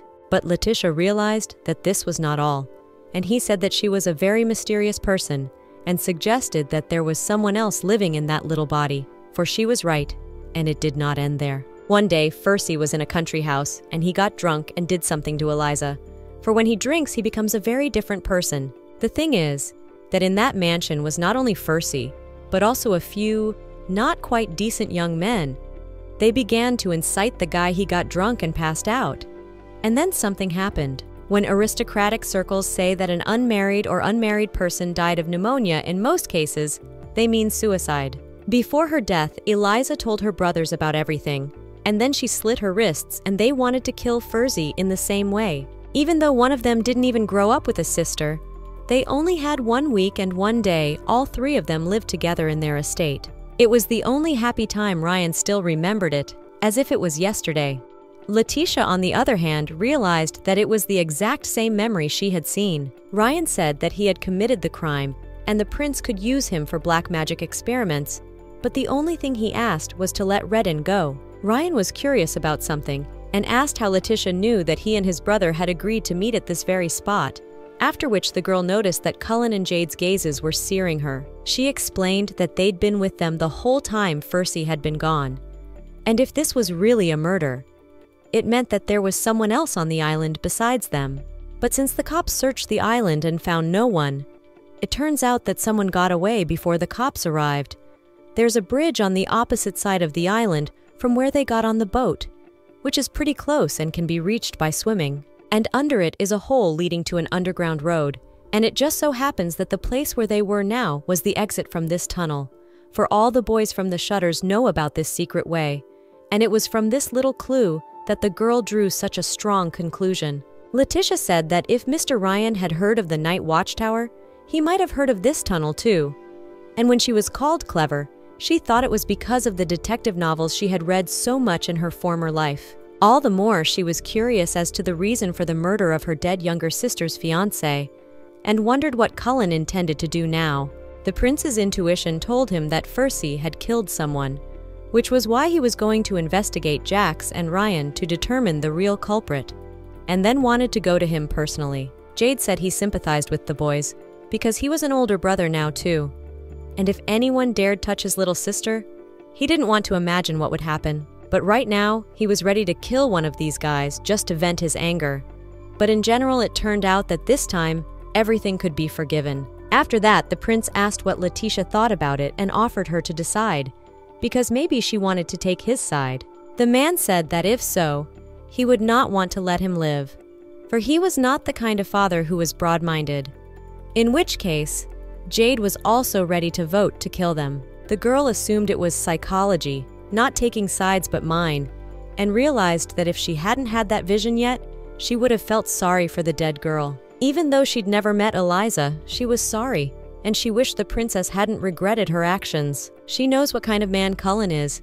He's the dark hero hunting criminals, the sad character in this novel. He has no pity for the criminals, but she'd like him to make a decision this time after hearing their story. Letitia would not want him to make a mistake because Ryan and Redden are different from the criminals he has killed so far. The prince agreed with her statement and thanked her, for if not for her assistance, he would have missed a very important fact. The prince leaned toward Ryan and asked if he remembered the names of the bad friends of Fercy who had been at the country house that day. But he answered himself that of course he remembered them, for such things cannot be forgotten even in a dream, and asked to be introduced to them. He promised that if he told their names, he would let the brothers go. But it was all thanks to his daughter. He asked as if he wanted to meet good people. Jade approached Ryan and said that next time they could even say hello when they met, because he was starting to like him, but only if he dared to say hello to Letitia, and he would kill him. She said he was fine, but he killed his sister's enemy too easily. If he were Ryan, Jade would have made him suffer and killed him slowly. The prince said that the worst part was when you cleaned up one and there was a lot of garbage left behind. But he was an expert at cleaning up garbage, and if someone did something wrong, they had to be punished for it. That was Cullen's rule. Cullen absorbs magical powers from human bodies, and those who feed on magical powers are called eaters. There are only 3 ways that Cullen can absorb an eater. The first is if it is a murderer, the second is someone who has recently died, and the third is the one who dared to touch an innocent girl. It is a crime even more serious than murder. As a result, for Cullen, murderers, rapists on the same level. The boys were overjoyed and couldn't believe they were alive. They were released. However, the prince said that they had to remember that those who once tasted blood will not be the same, and he will leave his mark on them in case they do something else. He will come for them. He picked up Letitia in his arms, suddenly remembering and turning to the boys to thank them for the treat, because the moment they found Fercy, it was still a fresh corpse. Cullen's second rule about eating the eater, which was why he'd told the girl to stay away. Jade thought about the fact that Fercy had been so mean, but it still made him feel a little bad that his father had consumed someone he knew. The prince already liked scavenging and thought that he had a lot of fun adventures ahead of him if he followed his daughter. The prince also said that now he knew who Letitia was, he thought she was a genius, because if an accident happens twice, it is an inevitability. Jay agreed. Indeed it is. It is very surprising that being uneducated was so clever, and asked if she could memorize words that she had seen once, or any unknown figures. The girl was surprised, and if she was so smart, would she have lived on the street? So she simply replied that she was really just an ordinary child. Cullen wanted to check her out. He knew doctors who had examined Jade when she was a child, who could see if she had powers. Letitia was worried that if they examined her, they would realize that she was no genius, and hoped that the prince wouldn't give up on her. After they returned to the house, they were met by Sion, who noticed that they were late, and the lady looked tired. But the prince proudly said that a lot of things had happened, but the most important thing was that his daughter was a genius. In the evening, finally coming into the room, the girl lay on the bed realizing how tired she was, because she didn't even expect that her father would talk about her during the whole dinner. Jay came into her room to see if she was all right, for she looked so sad as they drove past the intersection. The girl explained that she lived in the alley behind the crossroads, and every time she drove by, she remembered how cold it was, and she probably did. And as soon as she thought about it, she was cold. She also thought about her friends, but there was really no need to worry because they had a rule that they forgot about each other. After Jade left, the girl remembered that she had a vision when Cullen touched her. It was different from what she had read about in the book from her past life. She didn't understand what it was because she didn't know when or why the memories were coming, and most importantly, she didn't know how to feel about it. After that, for a few days, Cullen did not even stutter about the fact that the girl was a genius, because Letitia decided that he had completely forgotten about it.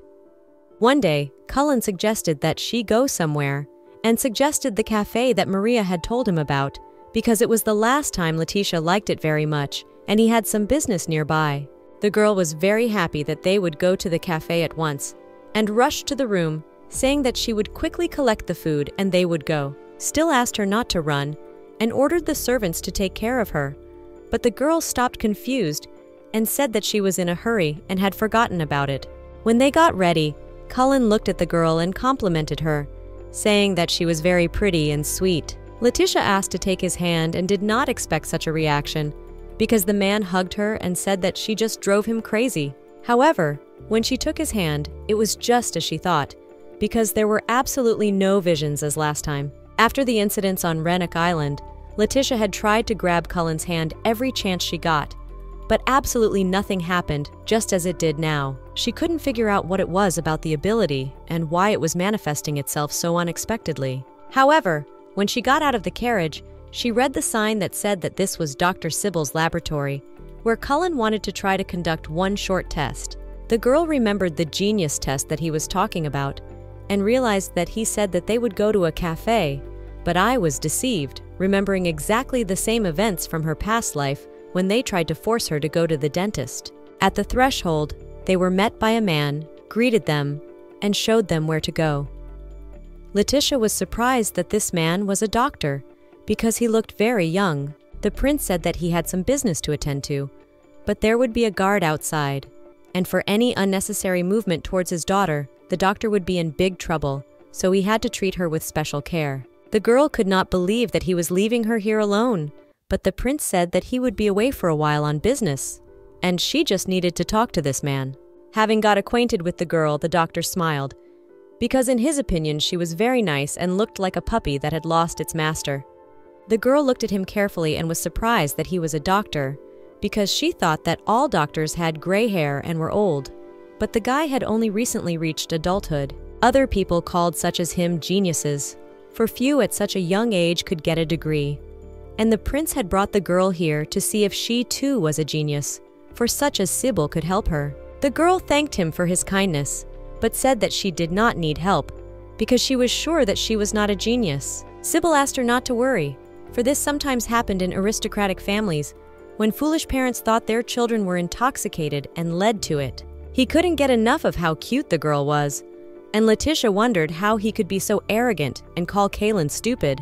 The doctor explained that sometimes there are parents who are very upset because they believe in the genius of their theater, but such are the usual means of those who want to profit by using their children to be certainly not like the prince.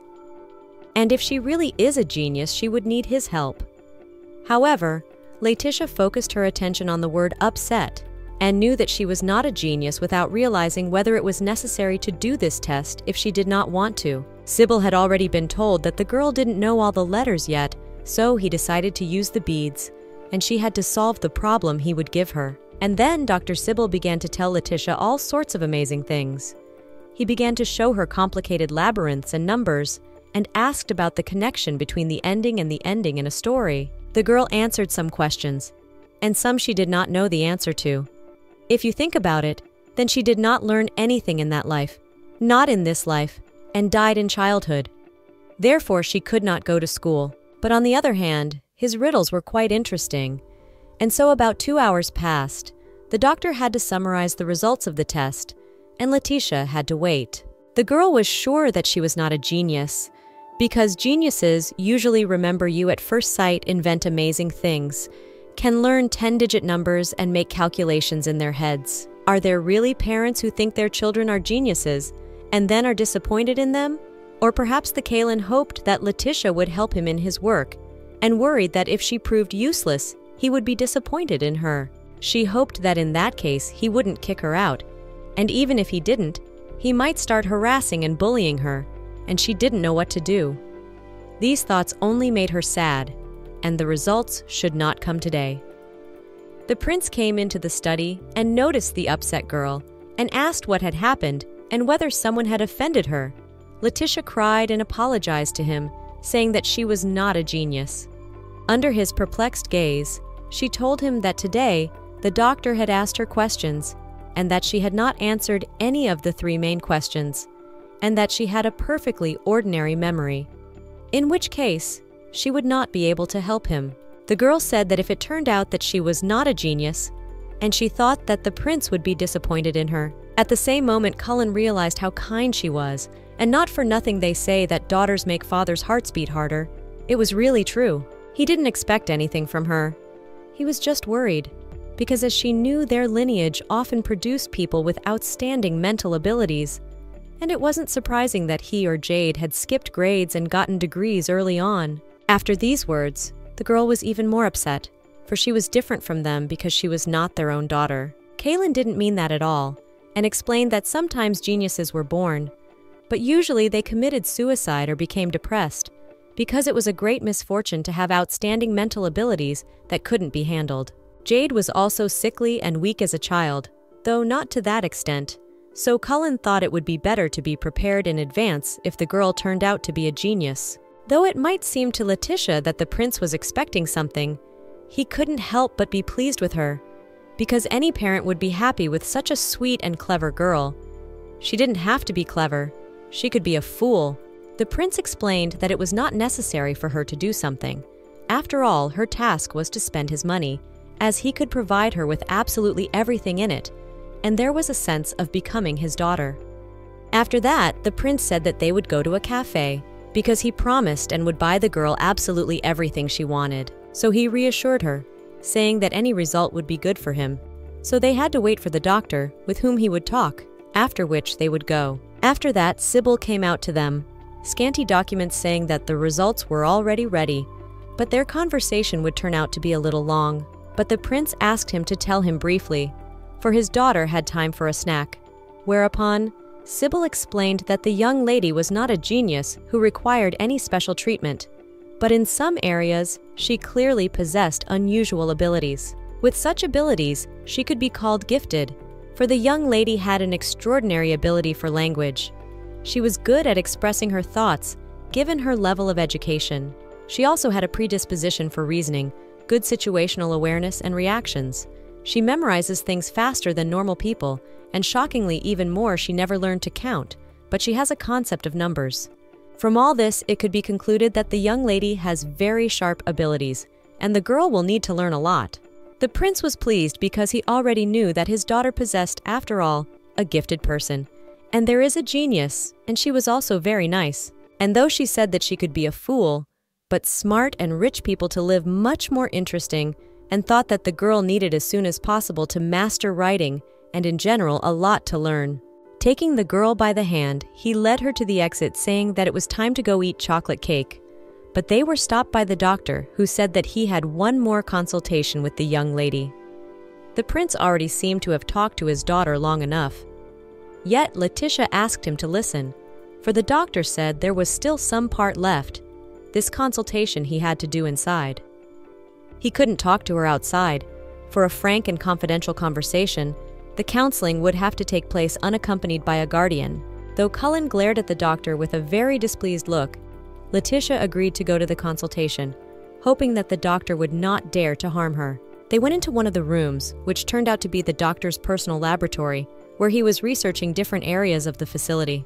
To be honest, there is a special educational course for such gifted people as Latit, but since the prince was very dear to her, he probably will not allow to conduct this course, because it is organized by a special institution that is quite far away. The man explained that this room was the last test and offered her to try to solve the last problem just for the sake of interest, because it is hidden inside this room and it must be found. The girl looked around the room, saw a brown desk, a chair for visitors' identical bookcases, and noticed that the layout of the previous office of this room was clearly the same.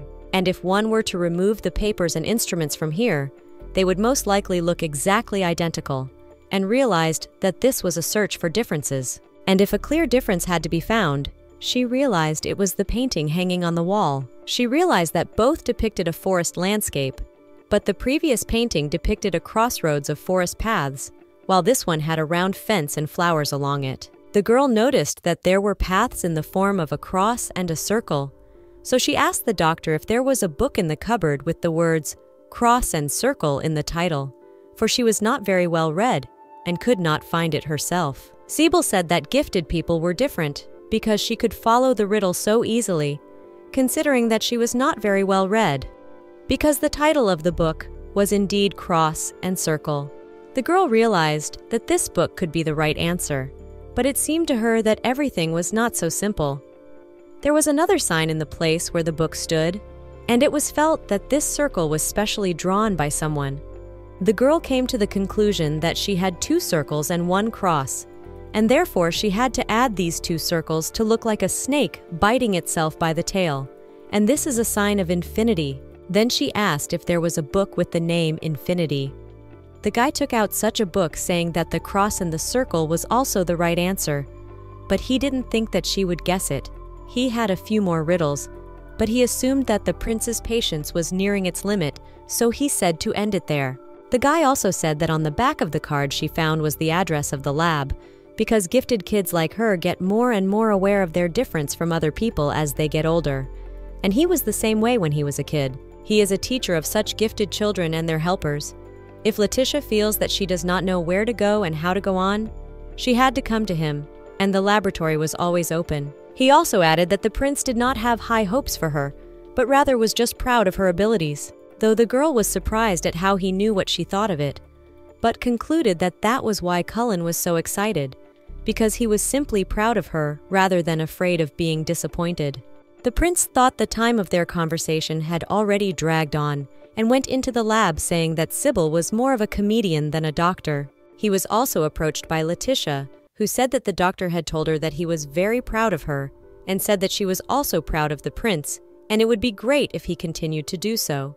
When they left, the lad realized that as he had heard, the girl was contentedly interesting and was very close to the right answer, as it was not in the praise card, but specifically in the box with the red flower. However, the next questions were not to be forgotten, for another riddle was the question, where is the real Dr. Sybil? Since all the girl's answers were correct, but she could not find the right one, it was already a problem of imagination, and suggested that perhaps it would develop when there was more cruelty in her life. So he said goodnight to the real Dr. Sybil, realizing that he would need his name in the near future, since it had been quite useful so far. He finally learned that the girl's name was Letitia, realizing that she would make a great woman and was looking forward to it. Among the aristocrats, there were already rumors that Percy could not forget his fiancée, and in this regard committed suicide. One of the guys who heard this smiled and thought him a fool, because for money, you can meet as many women as you want without realizing what was so special about that poor woman. But it was even better for him, because if it became known that they had a hand in his fiancée, they would be in trouble. He was about to enter the carriage, but not before he was seized by the prince, who said a friend had told him about him. That's why he had come. It was Hansel de Dedite, a pervert who killed a woman for money. He was also responsible for an untold number of assaults on girls, 15 other similar cases that are unconfirmed. The prince was really happy, because such a scum like him is a real gift for him, and despite the fact that he was still alive, could not utter a single word. So the prince suggested to start the meal, because not for nothing they say that it is better to eat when a person is still alive. He realized that he had seen him somewhere, but he did not know why his tongue did not move. He warned him that it would be a little painful, because since he lived as a dirty animal, he was supposed to die as an animal. He had a daughter now too, so he decided to hunt bastards like him first and introduced himself saying his name was Cullen, and he needed to memorize the name of the man who would kill him as it was a favor. Also, a little later, I was going to play with his friends and he was going to kill him right now, and he was going to be thanked for it by the version. This was just as Letitia, and was taking the test, and having finished, he hurried off so as not to leave her there alone. When they were in the cafe, the prince wanted to order all the cakes that were there, but the girl said that she could not eat them all. She had only 1 chocolate cake. It was strange for the prince, because she noticed that at such times Letitia has a very stern expression on her face. Also, the girl said that today she worked hard with her head and asked for this cake. Then the prince smiled and asked the waitress to bring absolutely all the chocolate desserts, and wished the girl a pleasant appetite and told her to eat quickly. Letitia asked where the prince had gone while waiting for her from the test, because he looked very satisfied and also tied his tie differently, noting that it was not tied by Scion, although he usually knows how to tie ties and handkerchiefs. The prince remembered that he had tidied his clothes after it was all over. I realized that she was very observant. Not only was she so nice, but she had a great memory. The girl asked if she could meet him, but Cullen replied that it was impossible to see him because he was not such a close friend, and it was surprising to the investment that there were such different relationships between adults. Looking through the window, the prince noticed a group of people that apparently found Hansel's corpse. The discovery of a corpse is a common thing. Surely it will be recorded as deceased for unknown reasons, and he would only benefit from the low arrest rates in the kingdom. Still, there was no time to be bored in the capital, and Cullen liked that. Plus, he had a new joy of life to think about, as he was very fond of the girl. She had a cute appearance, mysterious character, intelligence, just a little suspiciousness. He asked to remain forever the same as today. Since the girl didn't understand what was special about today, he simply said that she was lovely by her mere existence. And though she was embarrassed, it didn't matter if his words made her happy. The man wondered when she would start calling him daddy, because today was perfect in every way except for this small detail. After a while, they finished and left the cafe, where they saw a carriage with Sion and Jade waiting in it, the girl wondering what kind of a magical day it was. As they drove along, the girl suddenly felt cold. But when she looked out the window, she realized that they were passing through that alley. And that was why she was suddenly cold. However, she was very surprised to get out, because she realized that the street she lived in had changed dramatically, and she could not recognize it. It had changed that house near which they had gutted the garbage can, and the owners of the house had pretended as if nothing had happened, and that warehouse where they sat in the cold winters in the same place each other had. Looking around, yes, and in the middle of the street she realized that it was all gone, and there stood the big house with a sign outside that said it was a house for Lay's friends. She looked up on her toes and looked through one of the windows and noticed that there was even a fireplace, and it was very cozy and warm, and not understanding, and looked at the guys asking what it was. The prince explained that it was her and Jade's joint creation, for she was very worried about her companions. They wanted to do something special for her, and every time they passed this street fly, everyone always had a very sad look on their faces. So Jade began to think of something to do to make her not frown, for she was still a child, and sometimes adults know children better than they know themselves, for Letitia wanted to break the promise she had made to her friends. The prince explained that he had bought all the houses on the street and had paid the owners generously, which they were very happy about. Then he had combined all the buildings and created one big house, in which only children could enter and warm themselves there at any time in the winter. The girl thanked him, but the prince thought it was not necessary to thank him, because he was his father, which meant that he wanted her to call him daddy. Until now, Letitia couldn't call him daddy, because she was afraid that one day she would have to leave this family, and she was afraid that she would expect too much from her own father. But now, everything changed. She threw her arms around him, thanking them for everything they had done. She was happier than ever. She had never imagined she would ever be happy in this world. They might be a little strange, but that was okay, because she wanted them to be her family. Jade said that she could have been Lee or Letitia. It didn't matter, and she should just throw away all the sad memories of that street, because part of her name had become this house and could keep the children warm. Jade added that he had tried to find a boy named Walter, but had been unable to, for he had been told that he had left town recently, and Letitia had assumed that he had gone to work or to Lower Township. In response to Jade's suggestion that she find him, the girl said that she didn't have to worry about him, because he would find a place anywhere. That day, Walter should have died at the hands of a murderer, but his fate had changed, and Letitia hoped that he too would live in better conditions. That day, Lay's house appeared, and her personal winter came to an end. In the newspapers it was written that the murder of teenagers continues. For unknown reasons, Cantel de Ruble was one of the guys who abused Eliza, and it was the third murder after Hansel, so the twins assumed that it was the work of the prince.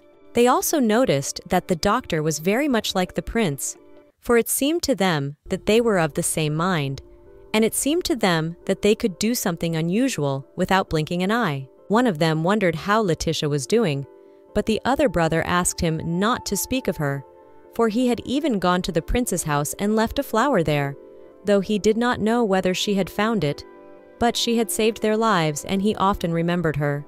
But they realized that perhaps they should have told her about the doctor, for it was he who had suggested to them the method of killing Fertzi, for he was the man who planned such things. One day, when Ryan was sitting in the park near the academy, Dr. Sybil came up to him and looked at Fertzi and said that he knew that this guy had driven his sister to suicide and offered his help in killing him. To realize the plan of murder that developed Dr. Sybil was quite easy, but the prince's family and Letitia interfered in the matter. After the failure of Ryan and Reedon, nothing remained but to tell the doctor that a girl named Letitia guessed their involvement in the murder. And about the fact that the prince let them go, the doctor, without any explanation, sent them to deliver the flower. But he and Reedon, instead of the red flower, left there a blue rose, as a sign of respect, of apology, and gratitude to Letitia.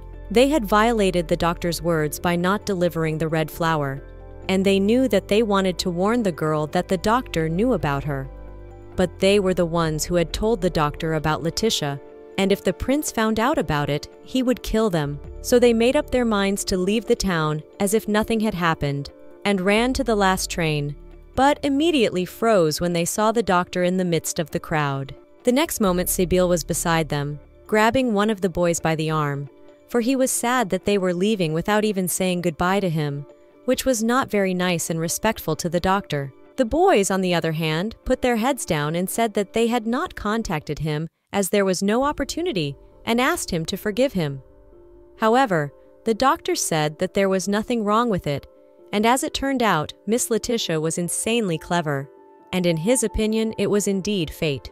He explained that he had recently opened a laboratory, and that the girl Letitia, whom the boys had told him about, had come there, and he wanted to meet her, and he was very pleased because she had great hopes for a great future. When the boys asked him if he had done anything wrong, the doctor said he couldn't do anything wrong, because it was the perfect candidate to take care of what he wanted to get. After talking to her, he concluded that she was quite simple, but very clever and beautiful. But then he stopped talking and went on to say that he had not told the boys about the damages because they had some kind of agreement. The doctor promised that he would not receive a penny of payment for the murders of this scum in the version of the doctor. But in return, he had the conditions to commit the perfect crime and not to be caught by the police, and then to leave a red flower at the scene of the crime. But they not only failed the whole plan, but also violated his last instructions. Despite the guy's excuses, he said that he had repeatedly said that his condition was always the perfect crime. Even though they had achieved the goal and killed him, it would all be meaningless if they were caught. And since they had been caught by the prince, it was time to make amends. However, the brothers stood up for each other and said that they were late for the train because they were going to the west and heard that there were many jobs there. But the doctor was already strange because holding the tickets in his hand there was written something completely different, and apparently they were heading north to the province of September. Suddenly, people started rushing around the station, and there was an explosion. One of the trains exploded, and everyone had to leave the station immediately in order not to get hurt and to save their lives. The twins asked the doctor to return her tickets, but having taken the tickets out of the guy's hands, they started to disappear, as the doctor decided that the dress would be their life and said goodbye, and as he had fun together with them to kill the scum of unnecessary society. And he was also very grateful that they had introduced him to Letitia, and could not be bothered, since the doctor was going to give her the full attention and love she deserved. The twins realized that it was the same spell that the prince had used on them, and the doctor left saying that in deference to the grand revenge, he would send them to the other world without pain. The commotion caused by the explosion of the train made the headlines of the capital's newspapers. For unknown reasons, there was a fire in the freight compartment where there were no passengers. Although it was quickly extinguished the next day, another important event occurred. 2 corpses were found sleeping. They were sitting close together with their heads pressed together like Siamese twins. Both bodies were covered with blue roses, as if erupting from them. That's what was written in the article in almost all newspapers. And the paper said that their identities had not yet been established. Jade felt sorry for them, for they had avenged their sister's death and should have just lived happily ever after. But they were not destined to continue living happily ever after. The prince was surprised that Jade believed that a murderer could live a happy life. But he used to be sure of it. But now he didn't even know that he was enjoying life lately, and only thanks to his father. For when he looked at Letitia, He was glad he had never looked at her, and he supposed that maybe after a while, he would even realize what it was to be truly happy being at home among his own people. Though Jade was his son, he didn't understand what was going through his mind. But Jade said it was because he was his son. He liked to admire Letitia, and he said that Cullen didn't need to pretend to be interested in him, especially since he didn't like it when he did. Sion tried to cut in, but the prince interrupted him, remembering that they had told him to act like furniture when they talked. And they also asked him to hide this article from Letitia so that she would never see it. For if she knew that such a thing had happened to the twins, she would weep very much. The prince understood that in any case the murder of the twins would soon be forgotten, because in the capital there are often various murders. He was out of mood, and he had a feeling that he was challenged. This time there were no red colors, but he kept seeing someone's shadow. He had to kill the twins he'd left alive, and in such an unusual way that he assumed it was a ghost from the past to avenge his death. And though he realized that the prince was probably exaggerating, he told Sion not to let Letitia alone without supervision. If Maria wanted to see her, she should come to his house. Winter came, and the family spent more time at home. Cullen and Jade were still busy, and Sion forbade Letitia to play outside alone. Every now and then she would ask him to play outside for a while, but he would try to justify it by saying it was too cold, and she was already out for a walk. But the girl managed to persuade him, and the maid rushed after her, asking her to put on her coat, though the girl refused because she thought that if she wore another coat, she would look like a snowman. But the others thought that it was better to be a warm snowman than to catch cold in the street. Once her ball rolled outside the fence, the girl went there to retrieve it. However, she found a blue rose and was surprised, because the season of blue roses was already over, and assumed that Ryan had come there and left her a present. And the girl drew a house because it was her homework. Sion noticed how well she drew a tower with a spire and explained that this building was very expensive to the prince, and asked if she wanted to show him the drawing later. But the girl was embarrassed and said that she did not, for her father had said that he was good at drawing and playing musical instruments, and she thought that if she showed him such a terrible drawing, he would laugh at her.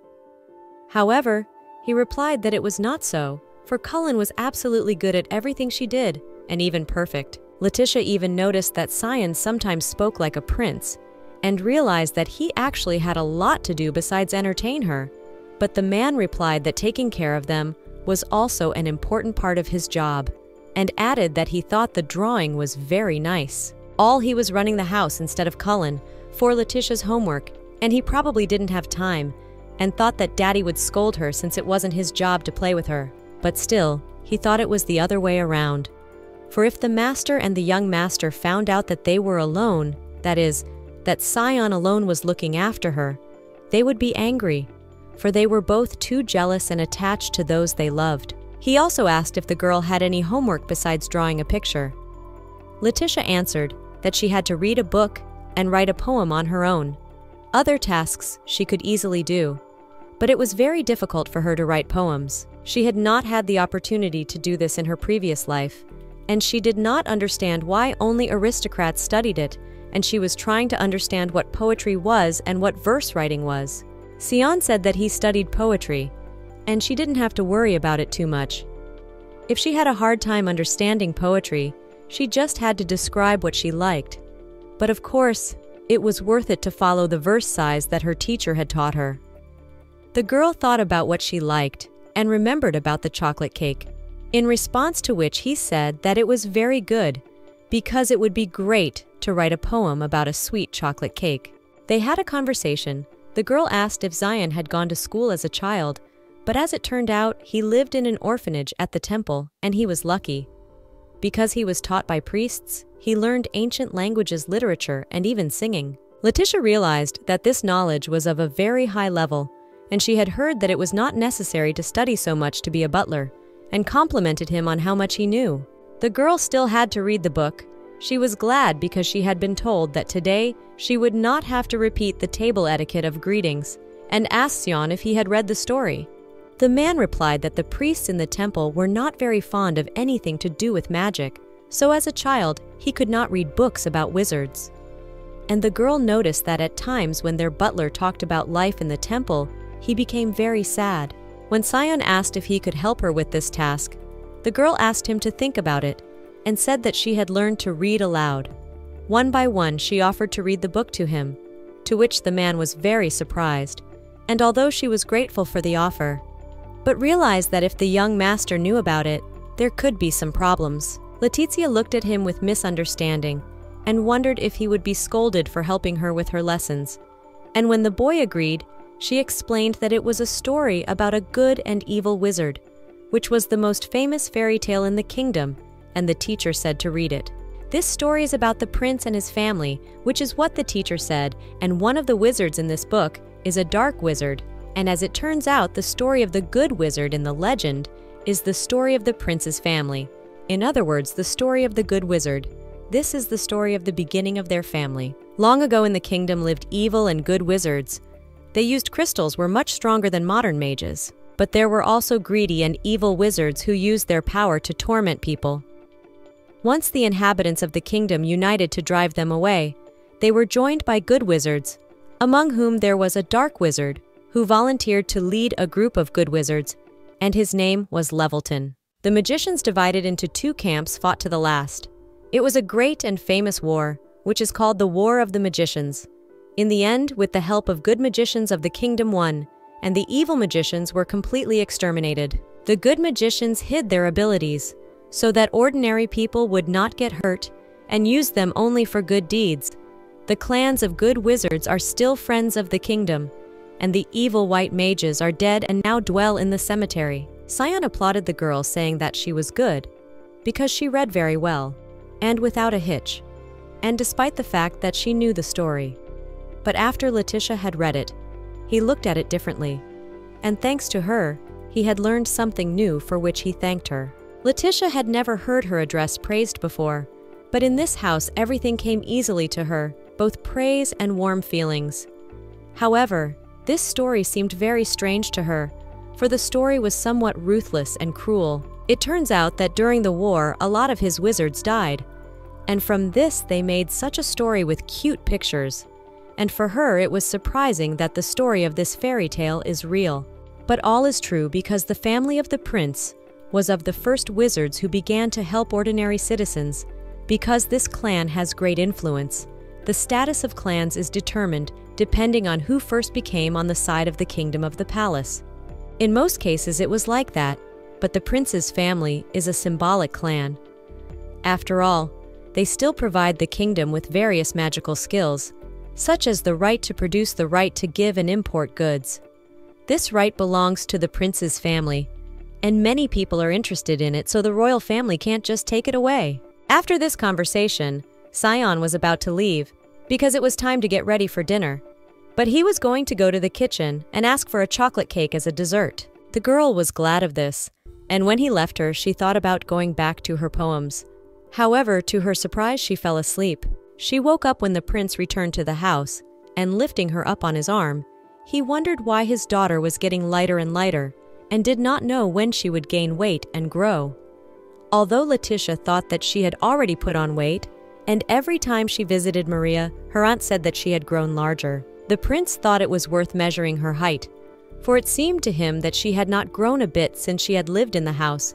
It was even better for him that she should always remain a little girl, for it was said that the best time was when the chick had not yet flown out of the nest. Then the man went out of her room, saying that since it was soon supper time, the girl would have to change her clothes and go out, and remained waiting outside her room. However, looking around, he noticed Sion and asked what had happened, because he had always been like a statue, and now he was living in a completely different way. He explained that he was just going to take the young mistress her assignment, but the prince, realizing that the homeroom teacher had assigned homework, wondered if Sion had secretly peeked at it.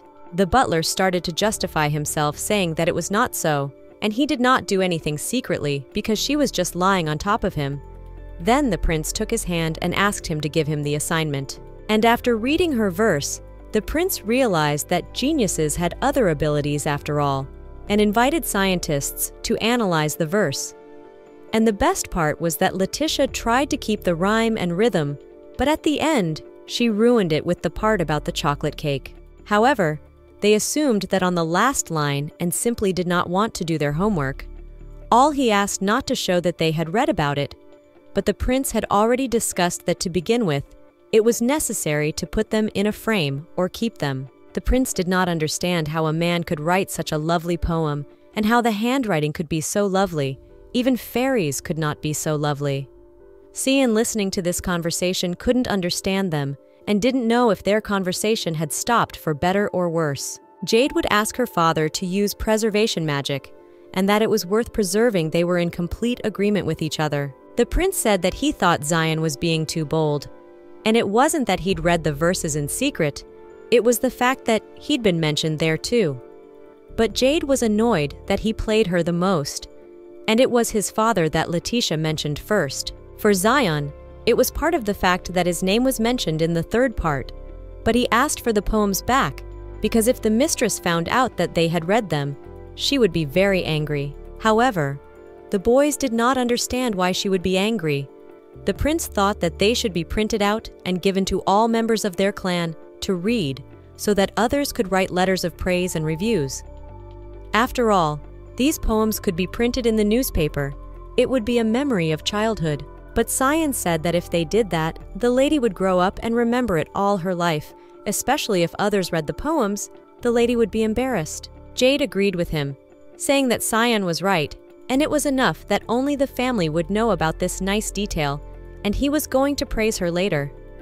However, that was also completely wrong, because if he praised her talents too early, the mistress would not be able to fully develop them. In the end, Sion managed to dissuade them, but he realized that if they found more of her diary, they would probably want to publish a book. And for what it was not to say that today she read him a story. A few days later at dinner, Letitia said that she hated her father and brother, and did not understand how they could read her poems. The prince pointed to Sion and said that it was all his fault, for he was the one who had snooped on her writings. But the girl did not believe that he could do such a thing. He asked his father to forgive him, blaming it on Cullen. But the girl thanked him for dinner, said she'd come to you, and left. Letitia immediately guessed that Cullen and Jade had snuck a peek at her assignment because they'd been talking about studying poetry and chocolate cakes. She felt guilty for leaving her assignment unattended, but she thought they should feel guilty for reading it without asking. But since they were serving chocolate cake for dinner tonight, she decided as soon as Cullen and Jade got out of that, and that she needed to get back there. She was distracted, however, by a knock on the door of the room, where Cullen stood and said he had something very important to tell her that she would like very much. The girl wondered what it was, and perhaps he wanted to suggest a trip to a picnic or the circus, and worried that Cullen would change his mind if she continued to be cranky, so she decided to open the door. The girl wondered what it was, and perhaps he wanted to suggest a trip to a picnic or the circus, and worried that Cullen would change his mind if she continued to be cranky, so she decided to open the door. As soon as Cullen said it was about her school, she came out of the door, and he said he was going to send her to a private school because he wanted to ask her opinion. The girl was surprised, for it was the middle of the semester and not yet time for admission. However, the prince believed that there is always a way to solve the problem. Although obtaining permission for admission took him a long time, but Letitia was very smart, quickly learned to read and write, and moreover capable, and believed that at school she can learn a lot.